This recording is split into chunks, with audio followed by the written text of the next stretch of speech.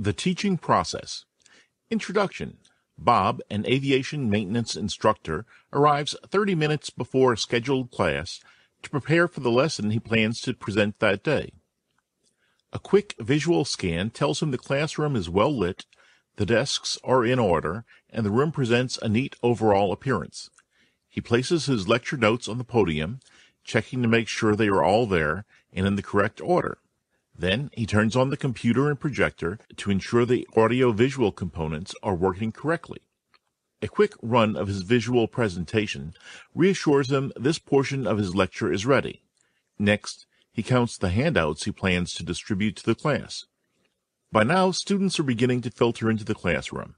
With his preparations made, Bob is free to greet the students, chat with them socially, or answer any questions they might have about the previous class. Today's class is Bob's introductory lecture on aircraft weight and balance. Using a software program, he has created a slideshow featuring examples of safety problems caused by out-of-balance aircraft. He uses these images to introduce the class to the importance of aircraft weight and balance in safe flying. Then Bob teaches the class how to compute weight and balance for a generic aircraft. To reinforce the lecture, Bob divides the class into small groups and distributes the handouts which contain sample weight and balance problems. Working as a group, the students solve the first weight and balance problem. During this time, Bob and the students freely discuss how to figure weight and balance for that particular aircraft. Once the problem is solved, Bob reiterates the steps used to calculate weight and balance. Now Bob assigns another problem to the students to be solved independently in the class. After each student completes this assignment, Bob is confident they will be able to successfully complete the remaining 3 weight and balance problems as homework for the next class. By using a combination of teaching methods, lecture, group learning, and discussion, and instructional aids, audio-visual, and handouts, Bob achieves his instructional objective, which is for the students to learn how to compute weight and balance. In order to present the lesson on weight and balance, Bob has taken the theoretical information presented in previous chapters, concepts and principles pertinent to human behavior, how people learn, and effective communication, into the classroom. He has turned this knowledge into practical knowledge utilized in the teaching process. Drawing on previously discussed theoretical knowledge, this chapter discusses specific recommendations on how to use this information to teach aviation students. What is teaching? Teaching is to instruct or train someone, or the profession of someone who teaches. Someone who teaches is, of course, a teacher, or, for the purposes of this handbook, an instructor. Measured in number of people in the profession, teaching is one of the world's largest professions. To be a teacher implies one has completed some type of formal training, has specialized knowledge, has been certified or validated in some way, and adheres to a set of standards of performance. Defining a good instructor has proven more elusive, but in The Essence of Good Teaching, 1985, psychologist Stanford C. Erickson wrote, "Good teachers select and organize worthwhile course material, lead students to encode and integrate this material in memorable form, ensure competence in the procedures and methods of a discipline, sustain intellectual curiosity, and promote how to learn independently." Essential teaching skills. Much research has been devoted to trying to discover what makes a good or effective instructor. This research has revealed that effective instructors come in many forms, but they generally possess 4 essential teaching skills: people skills, subject matter expertise, management skills, and assessment skills. Figure 4-1. People skills. People skills are the ability to interact, talk, understand, empathize, and connect with people. Effective instructors relate well to people. Communication, discussed in Chapter 3, Effective Communication, underlies people skills. It is important for instructors to remember, technical knowledge is useless if the instructor fails to communicate it effectively. The two-way process of effective communication means actively listening to the student as well as teaching him or her. In the previous scenario, Bob uses the guided group discussion period to listen to his students discuss the weight and balance problem. By listening to their discussion and questions, he can pinpoint problem areas and explain them more fully during the review of the solved problem. People skills also include the ability to interact respectfully with students, pick up when students are not following along, motivate students to learn, and adapt to the needs of the student when necessary. Another important people skill used by effective instructors is to challenge students intellectually while supporting their efforts to learn. Effective instructors also display enthusiasm for their subject matter and express themselves clearly.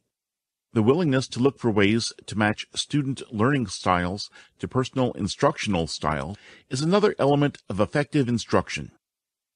Subject matter expertise. A subject matter expert, SME, is a person who possesses a high level of expertise, knowledge, or skill in a particular area. For example, the instructor in the opening scenario is an aviation maintenance SME.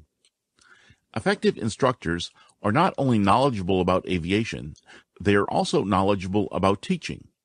As mentioned earlier, possession of a high level of technical knowledge does not equate to the ability to teach it. An effective instructor possesses a strong motivation to teach, as well as a positive attitude toward learning. Research into how people learn has been ongoing for almost 100 years. This handbook is a compilation of that research and is designed to help aviation instructors become experts in the field of education. Effective instructors have a sincere interest in learning and professional growth. There are a number of professional development opportunities for aviation instructors, such as Federal Aviation Administration, FAA, seminars, industry conventions, professional organizations, and online classes. Networking with and observing other instructors to learn new strategies is also helpful. By being a lifelong learner, the aviation professional remains current in both aviation and education. This topic is explored more thoroughly in Chapter 9, Professional Development. Management skills. Management skills generally include the ability to plan, organize, lead, and supervise.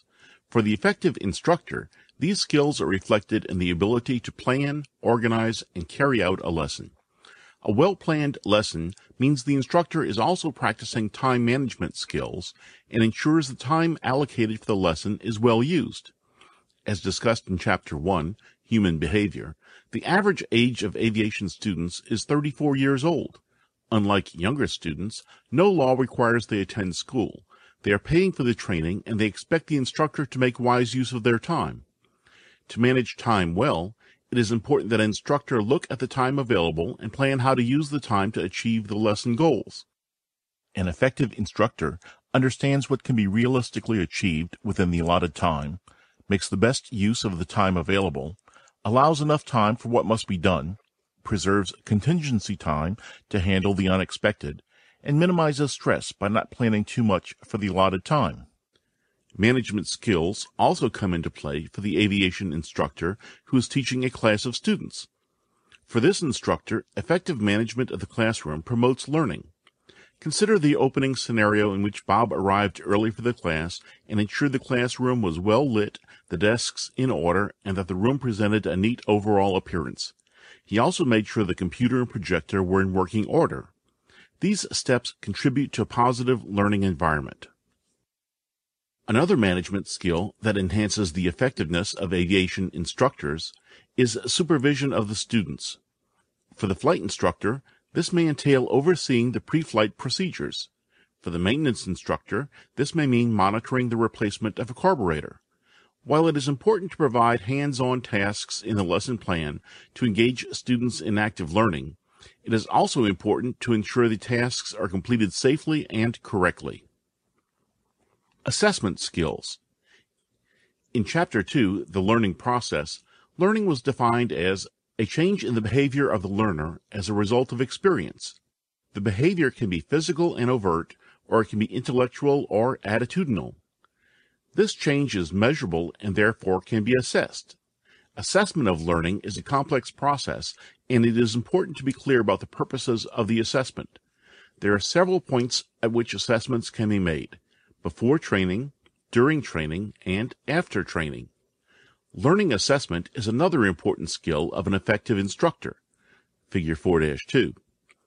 This topic is discussed in detail in Chapter 5, Assessment. Instructor's Code of Conduct.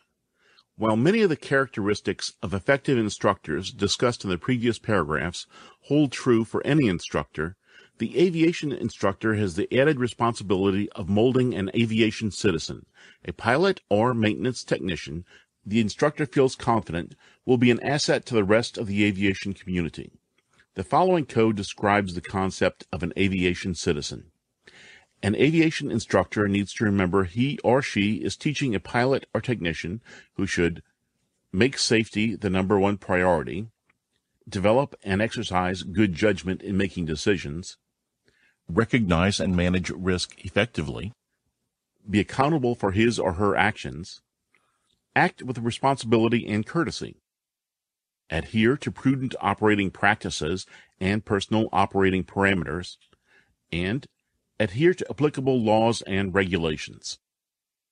In addition, the certificated flight instructor, CFI, needs to remember he or she is teaching a pilot who should seek proficiency in control of the aircraft, use flight deck technology in a safe and appropriate way, be confident in a wide variety of flight situations, and be respectful of the privilege of flight. The teaching process organizes the material an instructor wishes to teach in such a way that the learner understands what is being taught. The teaching process consists of 4 steps: preparation, presentation, application, and assessment. Regardless of the teaching or training delivery method, the teaching process remains the same. To be effective, an instructor utilizes people skills, subject matter expertise, management skills, and assessment skills. This chapter explores the teaching process in general terms of how to prepare, present, apply, and assess lesson material. Teaching methods or training delivery methods are discussed, as well as the use of instructional aids. Course of training. In education, a course of training is a complete series of studies leading to attainment of a specific goal. The goal might be certificate of completion, graduation, or an academic degree. For example, a student pilot may enroll in a private pilot certificate course and upon completion of all course requirements be awarded a graduation certificate. A course of training may also be limited to something like the additional training required for operating high-performance airplanes. Other terms closely associated with a course of training include curriculum, syllabus, and training course outline. In many cases, these terms are used interchangeably, but there are important differences. A curriculum is a set of courses in an area of specialization offered by an educational institution. A curriculum for a pilot school usually includes courses for the various pilot certificates and ratings, while the curriculum for an aviation maintenance technician, AMT, addresses the subject areas described in Title 14 of the Code of Federal Regulations, 14 CFR, Part 147. A syllabus is a summary or outline of a course of study that generally includes a description of each lesson, including objectives and completion standards. In aviation, the term training syllabus is commonly used, and in this context, it is a step-by-step building block progression of learning with provisions for regular review and assessments at prescribed stages of learning. Figure 4-3. And finally, a training course outline within a curriculum is the content of a particular course. It normally includes statement of objectives, descriptions of teaching aids, definitions of assessment criteria, and indications of desired outcome. Preparation of a lesson. The determination of objectives and standards is necessary before any important instruction can be presented. Although some schools and independent instructors may develop their own syllabus, in practice, many instructors use a commercially developed syllabus that has already been selected by a school for use in their aviation training program. For the aviation instructor, the objectives listed in the syllabus are a beginning point for instruction. Training objectives and standards. aviation training involves two types of objectives: performance-based and decision-based. Performance-based objectives are essential in defining exactly what needs to be done and how it is done during each lesson. As the student progresses through higher levels of performance and understanding, the instructor should shift the training focus to decision-based training objectives. Decision-based training objectives allow for a more dynamic training environment and are ideally suited to scenario-type training. The instructor uses decision-based training objectives to teach aviation students critical thinking skills, such as risk management and aeronautical decision-making, ADM. The desired level of learning should also be incorporated into the objectives, and these level of learning objectives may apply to one or more of the three domains of learning: cognitive, knowledge; affective, attitudes, beliefs, and values; and psychomotor, physical skills. Normally, aviation training aspires to a level of learning at the application level or higher. Standards are closely tied to objectives, since they may include a description of the desired knowledge, behavior, or skill stated in specific terms, along with conditions and criteria. When a student is able to perform according to well-defined standards, evidence of learning is apparent. Comprehensive examples of the desired learning outcomes or behaviors should be included in these standards. As indicated in Chapter 2, standards for the level of learning in the cognitive and psychomotor domains are easily established. However, writing standards to evaluate a student's level of learning or overt behavior in the affective domain, attitudes, beliefs, and values, is more difficult. The overall objective of an aviation training course is usually well established, and the general standards are included in various rules and related publications.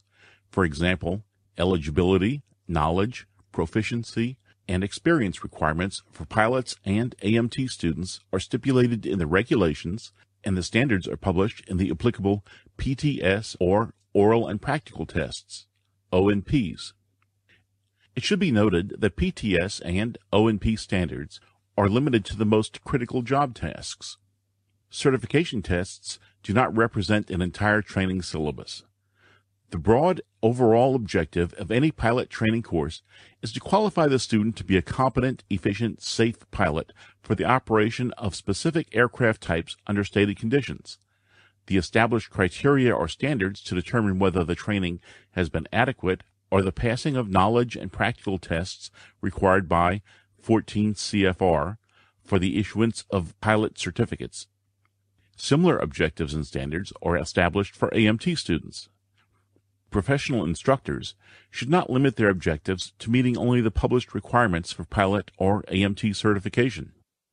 Instructional objectives should also extend beyond those listed in official publications.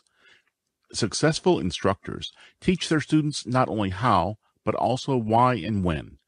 By incorporating ADM and risk management into each lesson, the aviation instructor helps the student learn, develop, and reinforce the decision-making process, which ultimately leads to sound judgment and good decision-making skills. Performance-based objectives. Performance-based objectives are used to set measurable, reasonable standards that describe the desired performance of the student.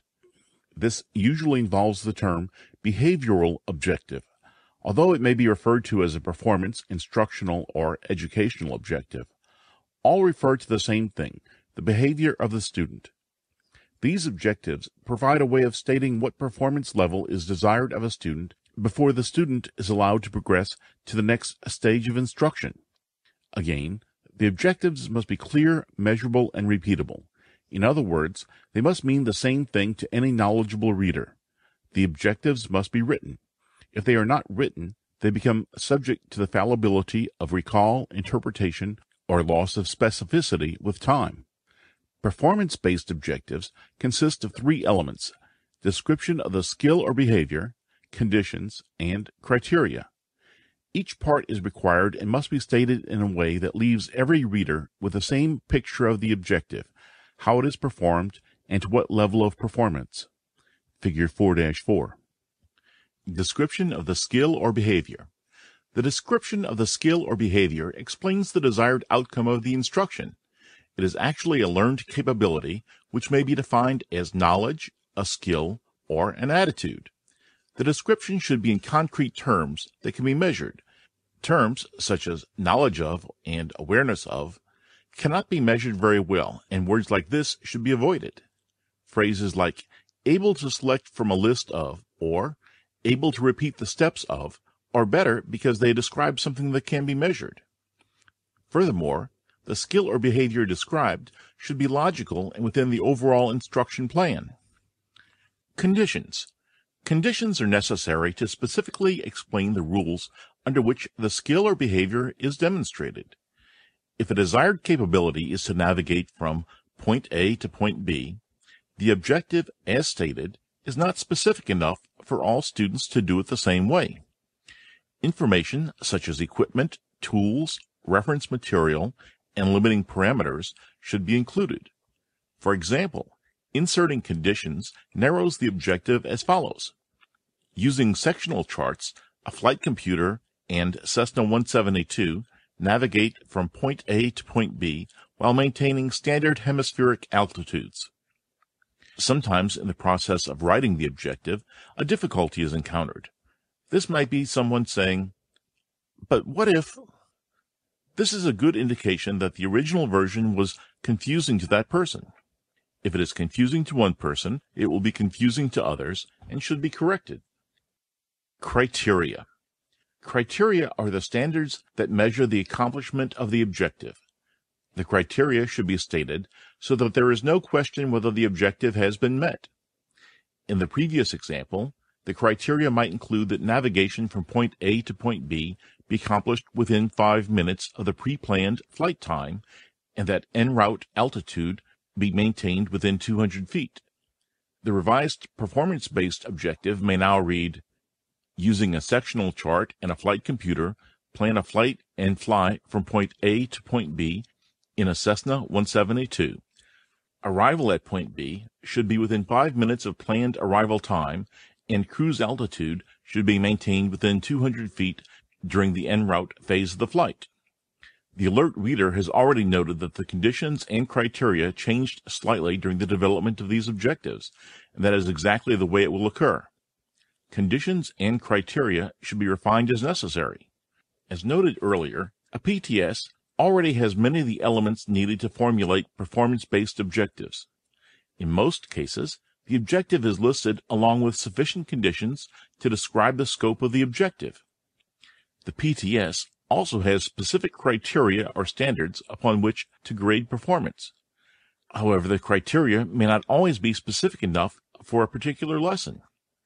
An instructor should write performance-based objectives to fit the desired outcome of the lesson. The objective formulated in the last few paragraphs, for instance, is a well-defined lesson objective from the task Pilotage and Dead Reckoning in the Private Pilot PTS. The importance of the PTS in aviation training curricula. PTS hold an important position in aviation training curricula because they supply the instructor with specific performance objectives based on the standards that must be met for the issuance of a particular aviation certificate or rating. Figure 4-5. The FAA frequently reviews the test items in an attempt to maintain their validity in the current aviation environment. It is a widely accepted belief in the aviation community that test items included as part of a test or evaluation should be both content valid and criterion valid. Content validity means that a particular maneuver or procedure closely mimics what is required. Criterion validity means that the completion standards for the test are reflective of acceptable standards. For example, in flight training, content validity is reflected by a particular maneuver closely mimicking a maneuver required in actual flight, such as the student pilot being able to recover from a power-off stall. Criterion validity means that the completion standards for the test are reflective of acceptable standards in actual flight. Thus, the student pilot exhibits knowledge of all the elements involved in a power-off stall as listed in the PTS. As discussed in Chapter 2, Humans develop cognitive skills through active interaction with the world. This concept has led to the adoption of scenario-based training, SBT, in many fields, including aviation. An effective aviation instructor uses the maneuver-based approach of the PTS, but presents the objectives in a scenario situation.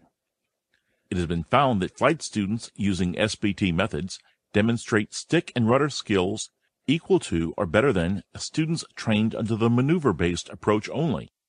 Of even more significance is that the same data also suggests that SBT students demonstrate better decision-making skills than maneuver-based students, most likely because their training occurred while performing realistic flight maneuvers and not artificial maneuvers designed only for the test. Research also indicates SBT may lead to improved piloting and navigation skills over traditional maneuver-based training techniques. SBT-trained participants demonstrated the same skills and knowledge as the maneuver-based trained participants, but the maneuvers were practiced in the context of a scenario. Many scenarios were coupled to the maneuver until the student not only had the requisite skills, but also related them to many conditions where they would be needed. The data also support that when a condition occurs requiring maneuver, the SBT participant responded quickly and more accurately than the participant trained only under the maneuver-based approach. A participant lacking SBT instruction must search his or her memory to link a maneuver to a situation. The incorporation of SBT as part of the lesson is discussed in more detail later in this chapter, as well as in Chapter 6, Planning Instructional Activity. Decision-based objectives. Decision-based objectives are designed specifically to develop pilot judgment and ADM skills. Improper pilot decisions cause a significant percentage of all accidents and the majority of fatal accidents in light single and twin-engine aircraft. Often combined with traditional task and maneuver training within a given scenario, decision-based objectives facilitate a higher level of learning and application. By using dynamic and meaningful scenarios, the instructor teaches the student how to gather information and make informed, safe, and timely decisions. Decision-based training is not a new concept. Experienced CFIs have been using scenarios that require dynamic problem-solving to teach cross-country operations, emergency procedures, and other flight skills for years. Decision-based learning objectives and the use of flight training scenarios do not preclude traditional maneuver-based training. Rather, flight maneuvers are integrated into the flight training scenarios and conducted as they would occur in the real world. Those maneuvers requiring repetition may still be taught during concentrated settings. However, once they are learned, they are integrated into more realistic and dynamic flight situations. Decision-based objectives are also important for the aviation instructor planning AMT training. An AMT uses ADM and risk management skills not only in the job, but also in the repair and maintenance of aircraft. Other uses of training objectives. Performance-based and decision-based objectives are also helpful for an instructor designing a lesson plan. Having decided on the objectives, an instructor can use this information to complete many of the steps on the lesson plan. For example, once the instructor decides how the student will accomplish the objective, most of the work that determines the elements of the lesson and the schedule of events has been done. The equipment necessary and the instructor-student actions anticipated during the lesson have been specified. By listing the criteria for the training objectives, the instructor has already established the completion standards normally included as part of the lesson plan. Use of training objectives also provides students with a better understanding of the big picture, as well as knowledge of what is expected. This overview can alleviate a significant source of uncertainty and frustration on the part of the student.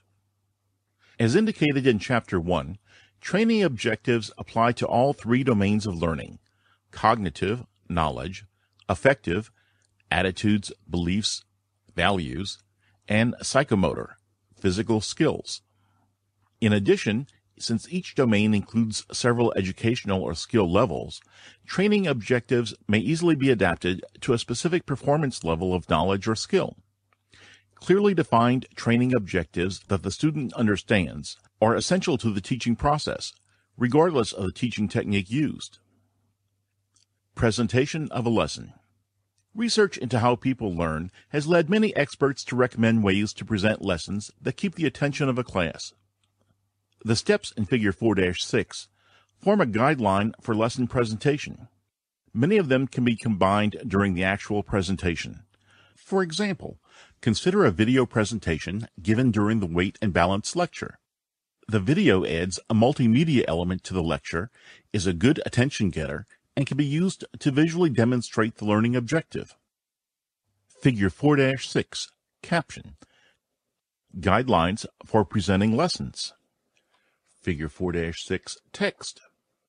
Before the lesson, decide on the topic, determine the amount of time for the lesson, write an outline, develop a flow or order of the concepts being introduced, avoid overloading the students with too much detail, rehearse the lesson. Think about delivery. Is a microphone needed? Arrive early. Create a welcoming atmosphere for the students. Be available to students before class. Set a positive tone for learning. During the lesson, grab the student's attention. Have a beginning.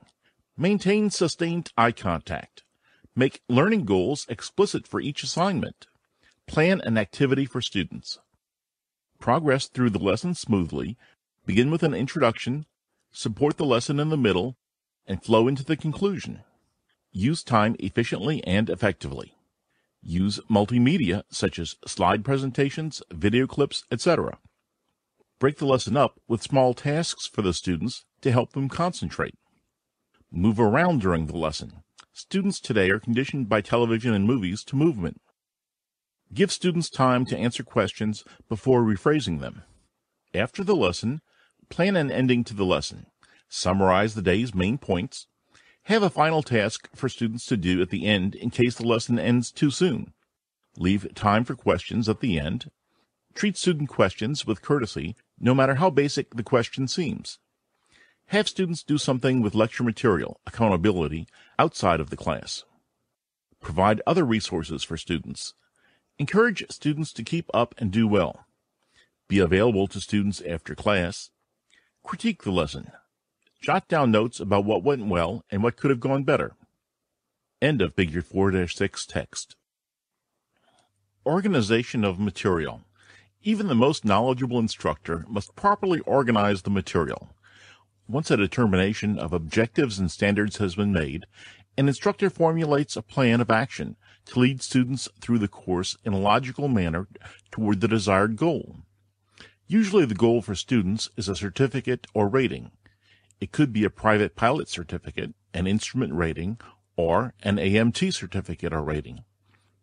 In all cases, a systematic plan of action requires the use of an appropriate training syllabus. Generally, the syllabus contains a description of each lesson, including objectives and completion standards. Refer to Chapter 6, Planning Instructional Activity, for detailed information on requirements for an aviation training syllabus, and the building block concept for curriculum development. The main concern of the instructor is usually the more manageable task of organizing a block of training with integrated lesson plans.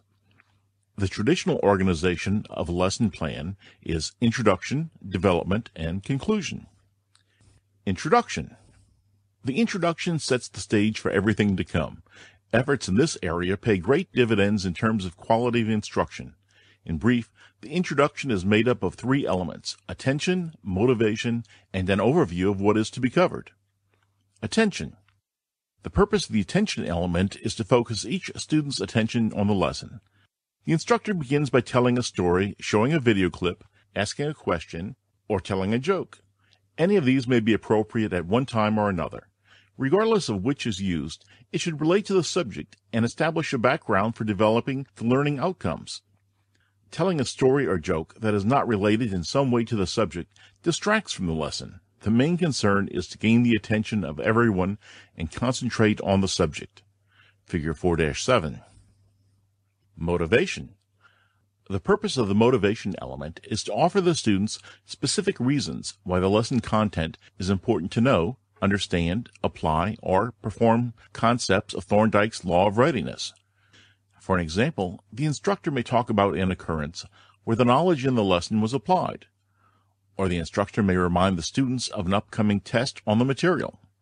This motivation should appeal to each student personally and engender a desire to learn the material. Overview.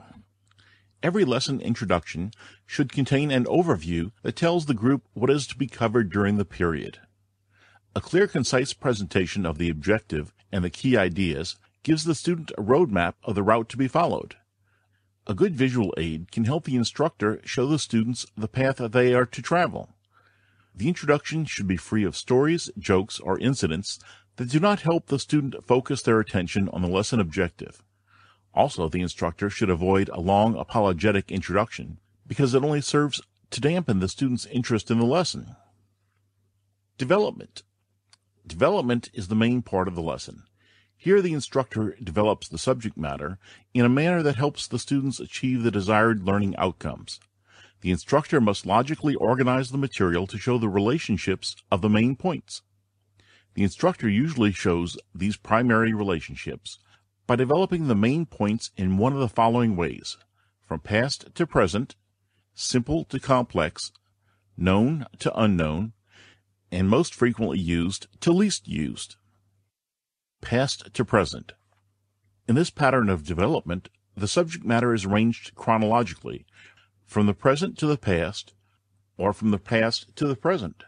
Time relationships are most suitable when history is an important consideration, as in tracing the development of radio navigation systems. Simple to complex. The simple to complex pattern helps the instructor lead the student from simple facts or ideas to an understanding of the phenomena or concepts involved. In studying jet propulsion, for example, the student might begin by considering the action involved in releasing air from a toy balloon, and finish by taking part in a discussion of a complex gas turbine engine. Do not be afraid to omit less important information at first in order to simplify the learning process. If Class D, E, and G airspace are the only airspace types being utilized by a student, save the discussion of A, B, and C airspace until they have operating familiarity with the other types. Less information at first is easier to absorb. Known to unknown. By using something the student already knows as the point of departure, the instructor can lead into new ideas and concepts. For example, in developing a lesson on heading indicators, the instructor could begin with a discussion of the vacuum-driven heading indicator before proceeding to a description of the radiomagnetic indicator, or MI. Most frequently used to least used. In some subjects, certain information or concepts are common to all who use the material. This fourth organizational pattern begins with a common usage before progressing to the rarer ones.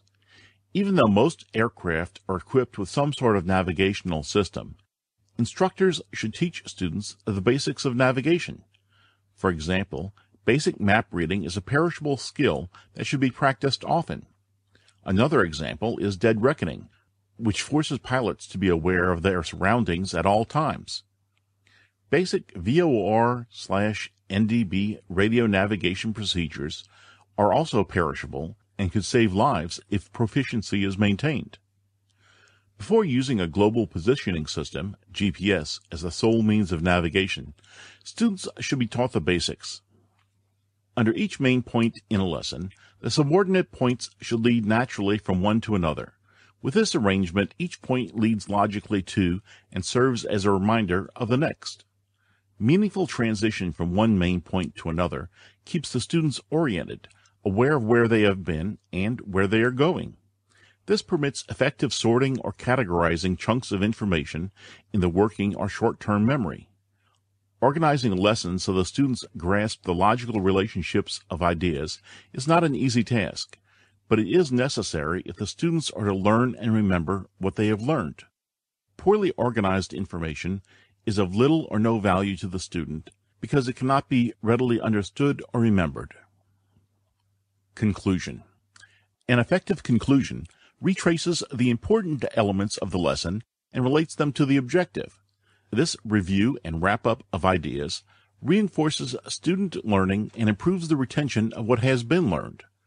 New ideas should not be introduced in the conclusion because at this point they are likely to confuse the students.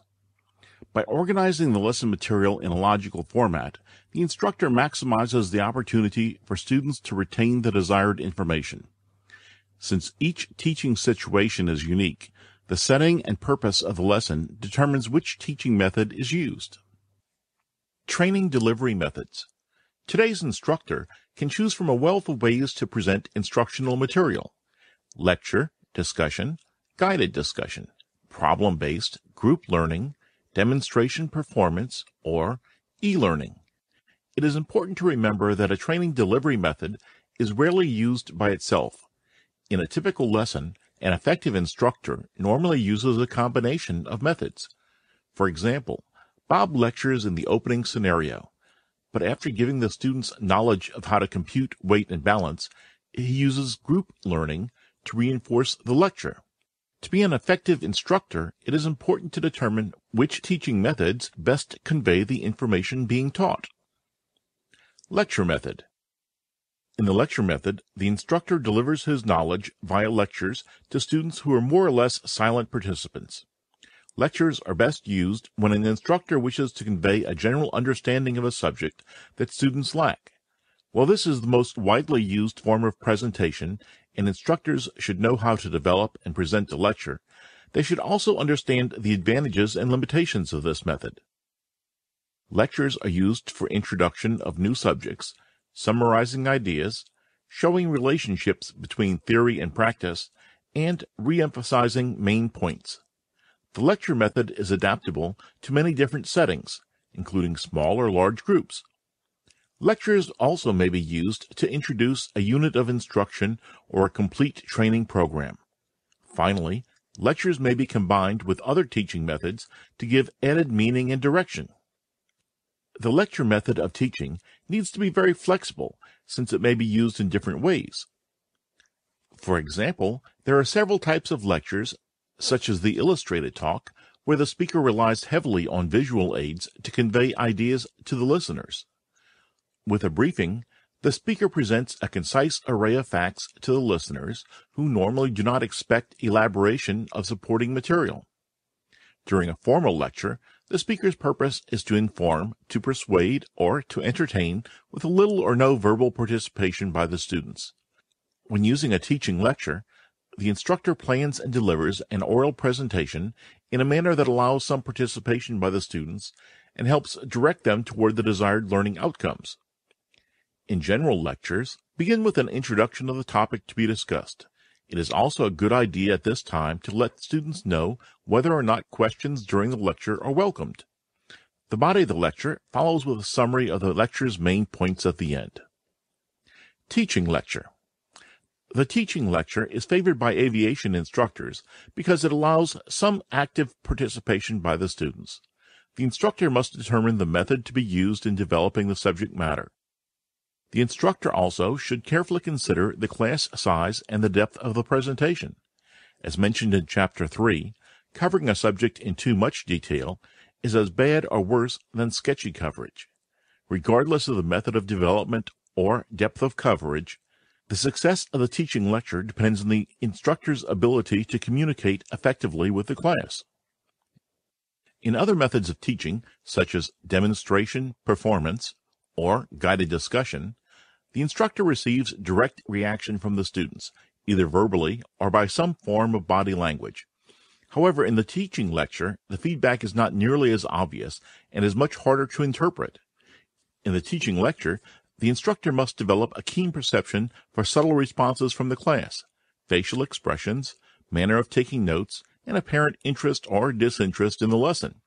The effective instructor is able to interpret the meaning of these reactions and adjust the lesson accordingly. Preparing the teaching lecture. Careful preparation is one key to successful performance as a classroom lecturer. This preparation should start well in advance of the presentation.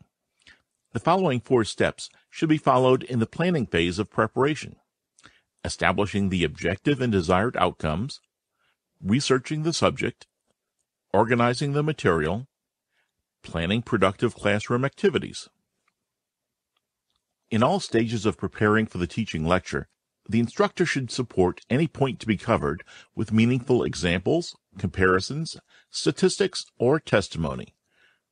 The instructor should consider that the student may neither believe nor understand any point without the use of testimony from SMEs or without meaningful examples, statistics, or comparisons. While developing the lecture, the instructor also should consider the use of examples and personal experiences related to the subject of the lesson. After completing the preliminary planning and writing of the lesson plan, the instructor should rehearse the lecture to build self-confidence. Rehearsals or dry runs help smooth out the mechanics of using notes, visual aids, and other instructional devices. If possible, the instructor should have another knowledgeable person, preferably another instructor, observe the practice session and act as a critic. This critique helps the instructor judge the adequacy of supporting materials and visual aids, as well as the presentation. Figure 4-8. Suitable language. In the teaching lecture, simple rather than complex words should be used whenever possible. Good newspapers offer examples of the effective use of simple words. Picturesque slang and free and easy colloquialisms, if they suit the subject, can add variety and vividness to a teaching lecture. The instructor should not, however, use substandard English. Errors in grammar and vulgarisms detract from an instructor's dignity and insult the intelligence of the students.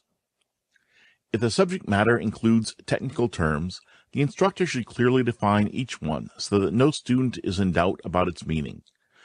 Whenever possible, the instructor should use specific rather than general words. For example, specific words, a leak in the fuel line, tell more than the general term mechanical defect. Another way the instructor can add life to the lecture is to vary his or her tone of voice and pace of speaking. In addition, using sentences of different length helps, since consistent use of short sentences results in a choppy style. On the other hand, poorly constructed long sentences are difficult to follow and can easily become tangled. To ensure clarity and variety, the instructor should normally use sentences of short and medium length. Types of delivery. Depending on the requirements of any particular circumstances, a lecture is usually delivered in one of 4 ways: reading from a typed or written manuscript, reciting memorized material without the aid of a manuscript, speaking extemporaneously from an outline, speaking impromptu without preparation. The teaching lecture is probably best delivered in an extemporaneous manner. The instructor speaks from a mental or written outline, but does not read or memorize the material to be presented. Because the exact words to express an idea are spontaneous, the lecture is more personalized than one that is read or spoken from memory. Since the instructor talks directly to the students, their reactions can be readily observed, and adjustments can be made based on their responses. The instructor has better control of the situation, can change the approach to meet any contingency, and can tailor each idea to suit the responses of the students. For example, if the instructor realizes from puzzled expressions that a number of students fail to grasp an idea, that point can be further elaborated until the reactions of the students indicate they understand. The extemporaneous presentation reflects the instructor's personal enthusiasm and is more flexible than other methods. For these reasons, it is likely to hold the interest of the students. Use of notes. An instructor who is thoroughly prepared, or who has made the presentation before, can usually speak effectively without notes. If the lecture has been carefully prepared, and the instructor is completely familiar with the outline, there should be no real difficulty. Notes used wisely can ensure accuracy, jog the memory, and dispel the fear of forgetting. They are essential for reporting complicated information. For an instructor who tends to ramble, notes are a must because they help keep the lecture on track. The instructor who requires notes should use them sparingly and unobtrusively, but at the same time should make no effort to hide them from the students. Notes may be written legibly or typed, and they should be placed where they can be consulted easily or held if the instructor walks around the room. Figure 4-9. Formal versus informal lectures. The lecture may be conducted in either a formal or an informal manner. The informal lecture includes active student participation. The primary consideration in the lecture method, as in all other teaching methods, is the achievement of desired learning outcomes. Learning is best achieved if students participate actively in a friendly, relaxed atmosphere. Therefore, the use of the informal lecture is encouraged. At the same time, it must be realized that a formal lecture is still to be preferred on some subjects and occasions, such as lectures introducing new subject matter. The instructor can achieve active student participation in the informal lecture through the use of questions. In this way, the students are encouraged to make contributions that supplement the lecture. The instructor can use questions to determine the experience and background of the students in order to tailor the lecture to their needs and/or to add variety, stimulate interest, and check student understanding. However, it is the instructor's responsibility to plan, organize, develop, and present the major portion of a lesson. Advantages and disadvantages of the lecture. There are a number of advantages to lectures. For example, a lecture is a convenient way to instruct large groups. If necessary, a public address system can be used to amplify the speaker's voice. Lectures can be used to present information that would be difficult for the students to get in other ways, particularly if the students do not have the time required for research or if they do not have access to reference materials. Lectures can also usefully and successfully supplement other teaching devices and methods. A brief introductory lecture can give direction and purpose to a demonstration or prepare students for a discussion by telling them something about the subject matter to be covered. In a lecture, the instructor can present many ideas in a relatively short time. Facts and ideas that have been logically organized can be concisely presented in rapid sequence. Lecturing is unquestionably the most economical of all teaching methods in terms of the time required to present a given amount of material. The lecture is particularly suitable for introducing a new subject and for explaining the necessary background information. By using a lecture in this way, the instructor can offer students with varied backgrounds a common understanding of essential principles and facts. Although the lecture method is useful in providing information, it is not an effective method of learning large amounts of information in a short time. Nor do lectures easily allow an instructor to estimate student understanding of the material covered. Within a single period, the instructor may unwittingly present more information than students can absorb, and the lecture method provides no accurate means of checking student progress. Many instructors find it difficult to hold the attention of all students in a lecture throughout the class period. To achieve desired learning outcomes through the lecture method, an instructor needs considerable skill in speaking. As indicated in Chapter 2, a student's rate of retention drops off significantly after the first 10 to 15 minutes of a lecture and improves at the end. The pure lecture format also inhibits student participation. Research has shown that learning is an active process. The more involved students are in the process, the better they learn. On the other hand, a student needs knowledge in order to build understanding of a subject. One last disadvantage of the lecture is that it does not foster attainment of certain types of learning outcome, such as motor skills, needing to be perfected via hands-on practice. Thus, an instructor who introduces some form of active student participation in the middle of a lecture greatly increases student retention. One way to increase retention during a lecture is to use the discussion method of training delivery. Discussion method. The discussion method modifies the pure lecture form by using lecture and then discussion to actively integrate the student into the learning process. In the discussion method, the instructor provides a short lecture, no more than 20 minutes in length, which gives basic knowledge to the students. This short lecture is followed by instructor-student and student-student discussion. This method relies on discussion and the exchange of ideas. Everyone has an opportunity to comment, listen, think, and participate. By being actively engaged in discussing the lecture, students improve their recall and ability to use the information in the future. It is important for the instructor to play the part of guide, keeping the discussion focused on the subject matter. That may mean the instructor needs to initiate leading questions, referee if the discussions cause conflict, ensure that all students participate, and at the end, summarize what has been learned. Tying the discussion method into the lecture method not only provides active student participation, but it also allows students to develop higher order thinking skills, HOTS.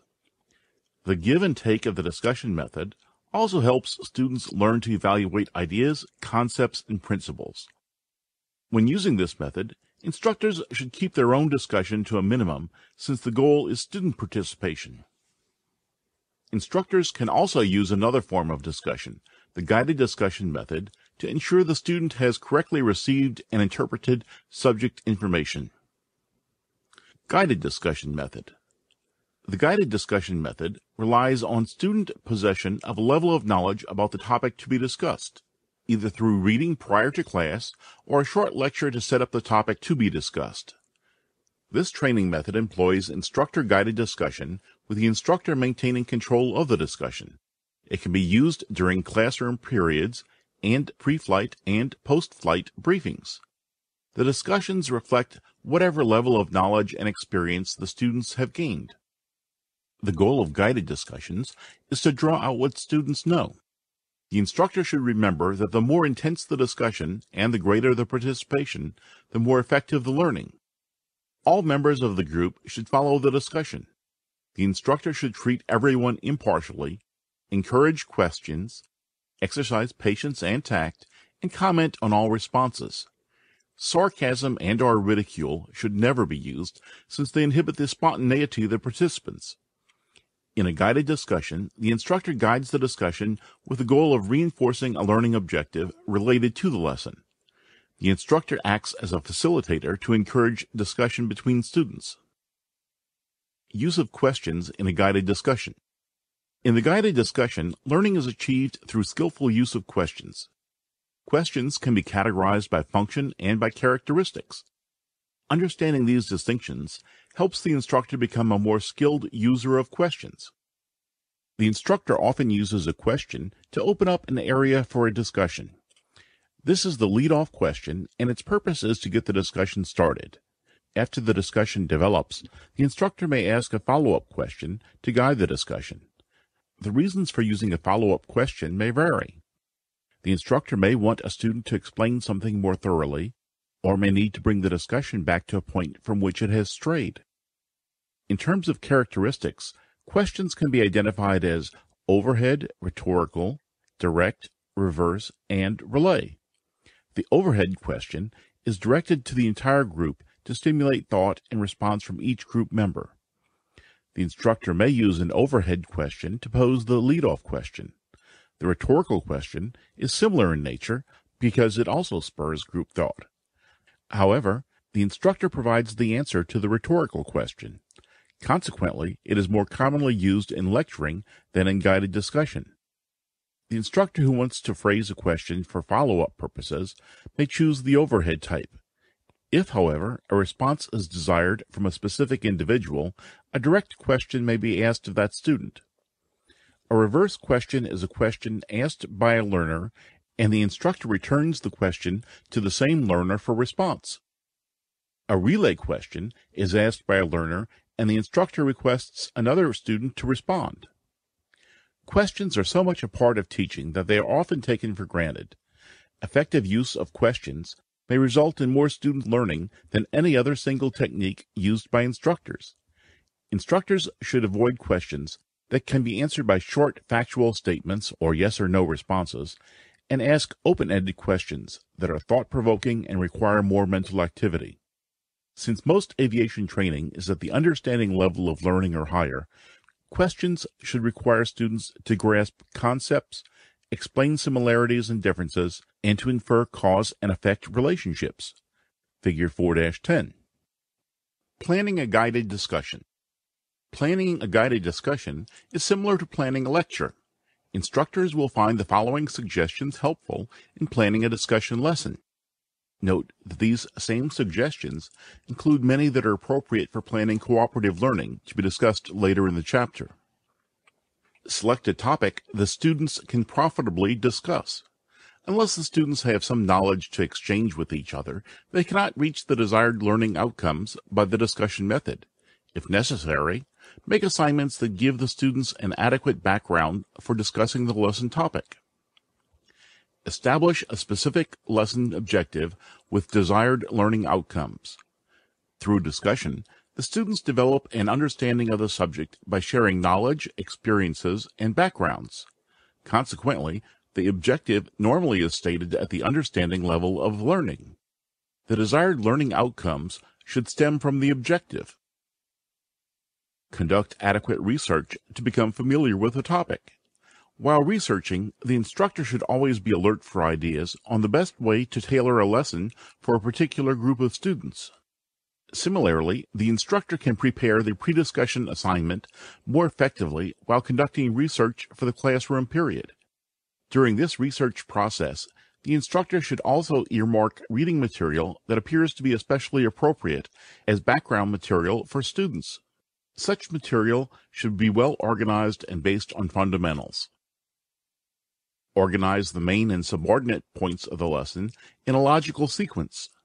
The guided discussion has three main parts: introduction, discussion, and conclusion. The introduction consists of three elements: attention, motivation, and overview. In the discussion, the instructor should be certain that the main points discussed build logically with the objective. The conclusion consists of the summary of the main points. By organizing in this manner, the instructor phrases the questions to help the students obtain a firm grasp of the subject matter and to minimize the possibility of a rambling discussion. Plan at least one lead-off question for each desired learning outcome. In preparing questions, the instructor should remember that the purpose is to stimulate discussion, not merely to get answers. Lead-off questions should usually begin with how or why. For example, it is better to ask, why does an aircraft normally require a longer takeoff run at Denver than at New Orleans? Instead of, would you expect an aircraft to require a longer takeoff run at Denver or New Orleans?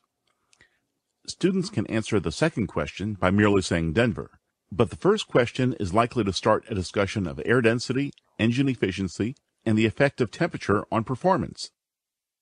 Student preparation for a guided discussion. It is the instructor's responsibility to help students prepare themselves for the discussion. Each student should be encouraged to accept responsibility for contributing to the discussion and benefiting from it. Throughout the time the instructor prepares the students for their discussion, they should be made aware of the lesson objectives. In certain instances, the instructor has no opportunity to assign preliminary work and must face the students for the first time. In such cases, it is practical and advisable to give the students a brief general survey of the topic during the introduction. Normally, students should not be asked to discuss a subject without some background in that subject. Guiding a discussion, instructor technique. The techniques used to guide a discussion require practice and experience. The instructor needs to keep up with the discussion and know when to intervene with questions or redirect the group's focus. The following information provides a framework for successfully conducting the guided discussion. Introduction. A guided discussion lesson is introduced in the same manner as the lecture. The introduction should include an attention element, a motivation element, and an overview of key points. To encourage enthusiasm and stimulate the discussion, the instructor should create a relaxed, informal atmosphere. Each student should be given the opportunity to discuss the various aspects of the subject and feel free to do so. Moreover, the student should feel a personal responsibility to contribute. The instructor should try to make the students feel that their ideas and active participation are wanted and needed. Discussion. The instructor opens the discussion by asking one of the prepared lead-off questions. Discussion questions should be easy for students to understand, put forth decisively by the instructor, and followed by silence.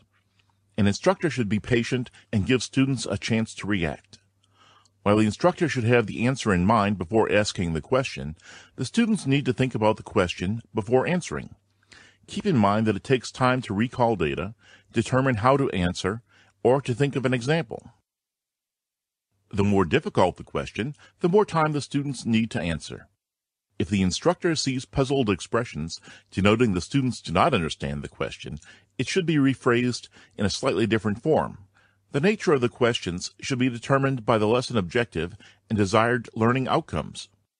Once the discussion is underway, the instructor should listen attentively to the ideas, experiences, and examples contributed by the students during the discussion.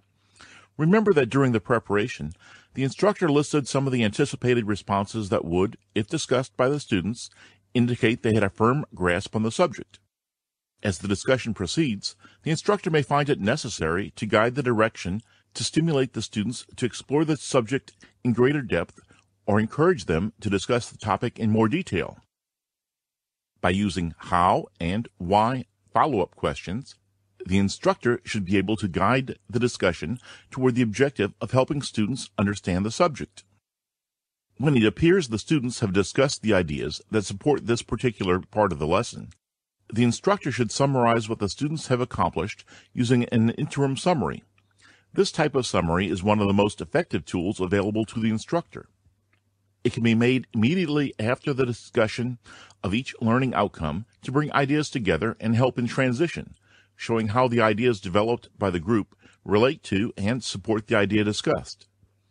The interim summary may be omitted after discussing the last learning outcome when it is more expedient for the instructor to present the first part of the conclusion.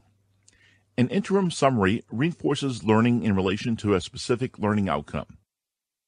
In addition to its use as a summary and transitional device, the interim summary may also be used to keep the group on the subject or divert the discussion to another member.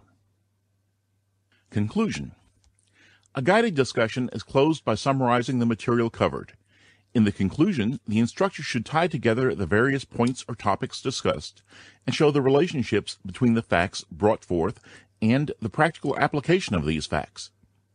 For example, in concluding a discussion on density altitude, an instructor might give a fairly complete description of an accident which occurred due to a pilot attempting to take off in an overloaded airplane from a short runway at a high-altitude airport on a hot day. The summary should be succinct but not incomplete. If the discussion has revealed that certain areas are not understood by one or more members of the group, the instructor should clarify or cover this material again. Advantages. As with any training method that involves discussion, students are encouraged to listen to and learn from their instructor and/or each other. Also, as mentioned earlier, discussion involves critical thinking skill. Open-ended questions of the type used in guided discussion lend themselves readily to concepts of risk management and ADM. The constant use of what-if discussions provide the student with increased exposure to proper decision-making. From the description of guided discussion, it is obvious this method works best in a group situation, but it can be modified for an interactive one-on-one learning situation. Figure 4-11. Planning the guided discussion, as well as learning how to ask the type of questions used in guided discussions, are assets to any aviation instructor. Problem-based learning. In 1966, the McMaster University School of Medicine in Canada pioneered a new approach to teaching and curriculum design called problem-based learning, PBL. In the intervening years, PBL has helped shift the focus of learning from an instructor-centered approach to a student-centered approach. See Appendix F. There are many definitions for PBL, but for the purposes of this handbook, it is defined as the type of learning environment in which lessons are structured in such a way as to confront students with problems encountered in real life that force them to reach real-world solutions. PBL starts with a carefully constructed problem to which there is no single solution. The benefit of PBL lies in helping the learner gain a deeper understanding of the information and in the learner improving his or her ability to recall the information. This results when the material is presented as an authentic problem in a situated environment that allows the learner to make meaning of the information based on his or her experience and personal interpretation. This type of problem encourages the development of HOTS, which include cognitive processes such as problem-solving and decision-making, as well as the cognitive skills of analysis, synthesis, and evaluation. Developing good problems that motivate, focus, and initiate student learning are an important component of PBL. Effective problems relate to the real world so students want to solve them, require students to make decisions, are open-ended and not limited to one correct answer, are connected to previously learned knowledge as well as new knowledge, reflect lesson objectives, challenge students to think critically. Teaching higher order thinking skills, HOTS. Risk management, ADM, automation management, situational awareness, and controlled flight into terrain, CFIT awareness, are the skills encompassed by HOTS. To teach the cognitive skills needed in making decisions and judgments effectively, an instructor should incorporate analysis, synthesis, and evaluation into lessons using PBL. HOTS should be taught throughout the curriculum from simple to complex and from concrete to abstract. Basic approach to teaching HOTS. 1. Set up the problem. 2. Determine outcomes for the problem. 3. Solve the problem or task. 4. Reflect on problem-solving process. 5. Consider additional solutions through guided discovery. 6. Reevaluate solution with additional options. 7. Reflect on this solution and why it is the best solution. 8. Consider what best means. Is it situational? Types of problem-based instruction. While there are many variations to how a problem-based lesson might work, it usually involves an incentive or need to solve the problem, a decision on how to find a solution, a possible solution, an explanation for the reasons used to reach that solution, and then reflection on the solution. 3 types of problem-based instruction are discussed: scenario-based, collaborative problem-solving, and case study. Scenario-based training method, SBT. SBT uses a highly structured script of real-world experiences to address aviation training objectives in an operational environment. It is a realistic situation that allows the student to rehearse mentally for a situation and requires practical application of various bits of knowledge. Such training can include initial training, transition training, upgrade training, recurrent training, and special training. Because improper pilot decisions cause a significant percentage of all accidents and the majority of fatal accidents in light, single, and twin-engine aircraft, SBT challenges the student or transitioning pilot with a variety of flight scenarios with the goal of reducing accidents. These scenarios require the pilot to manage the resources available in the flight deck, exercise sound judgment, and make timely decisions. Since it has been documented that students learn more effectively when actively involved in the learning process, SBT is also used to train AMTs.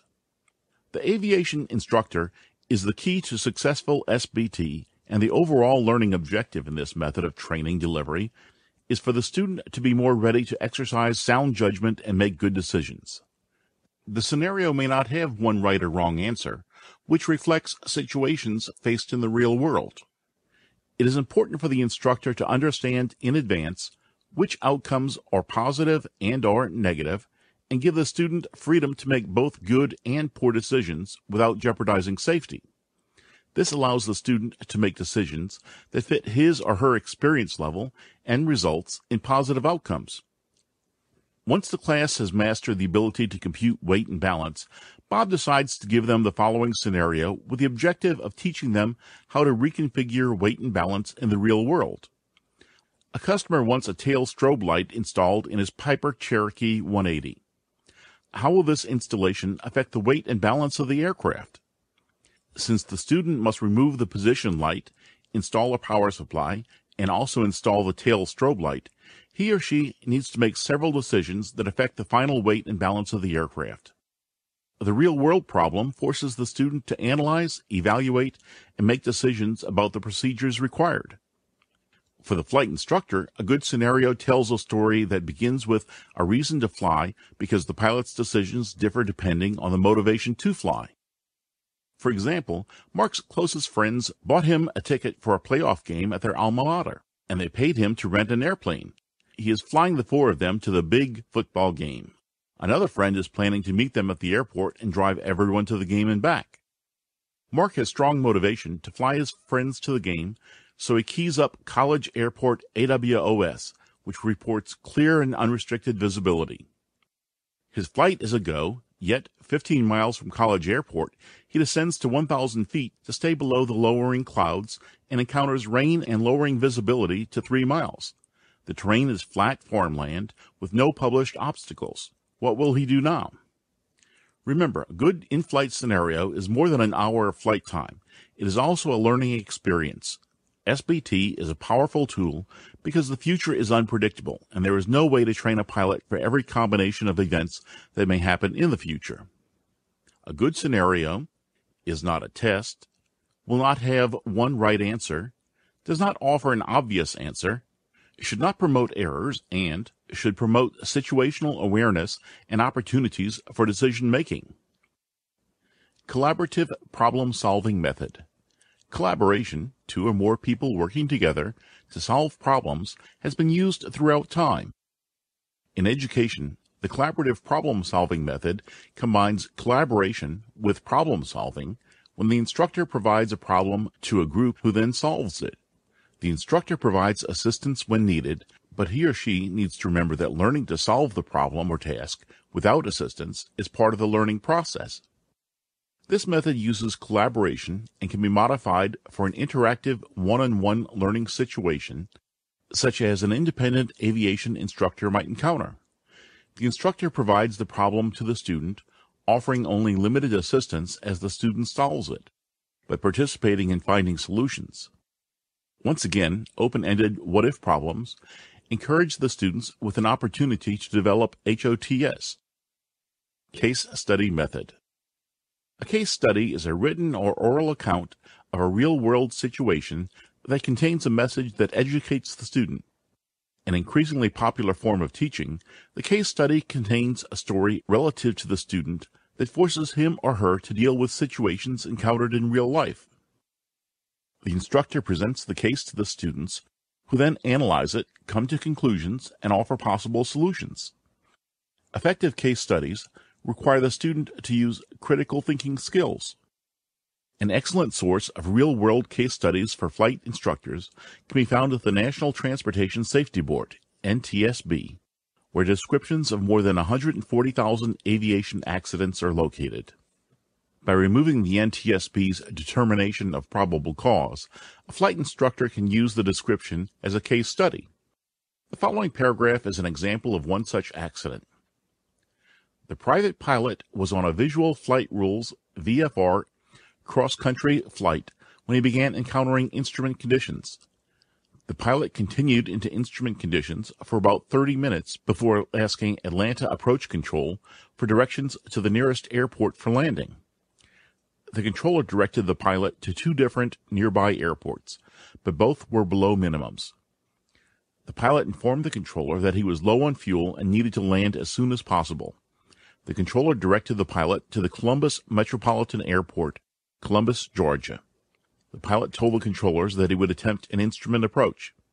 The pilot attempted 4 unsuccessful approaches, with the controllers talking him through each approach. On the 5th approach, at 5 miles from the runway, the pilot stated that both engines quit due to fuel exhaustion. The pilot called Mayday, and, during forced landing, the airplane collided with trees and the ground, separating the right wing, half of the left wing, and coming to rest inverted. The pilot did not report any mechanical deficiencies in the airplane during the attempted approaches. Injuries: 1 serious, 1 minor, 1 uninjured.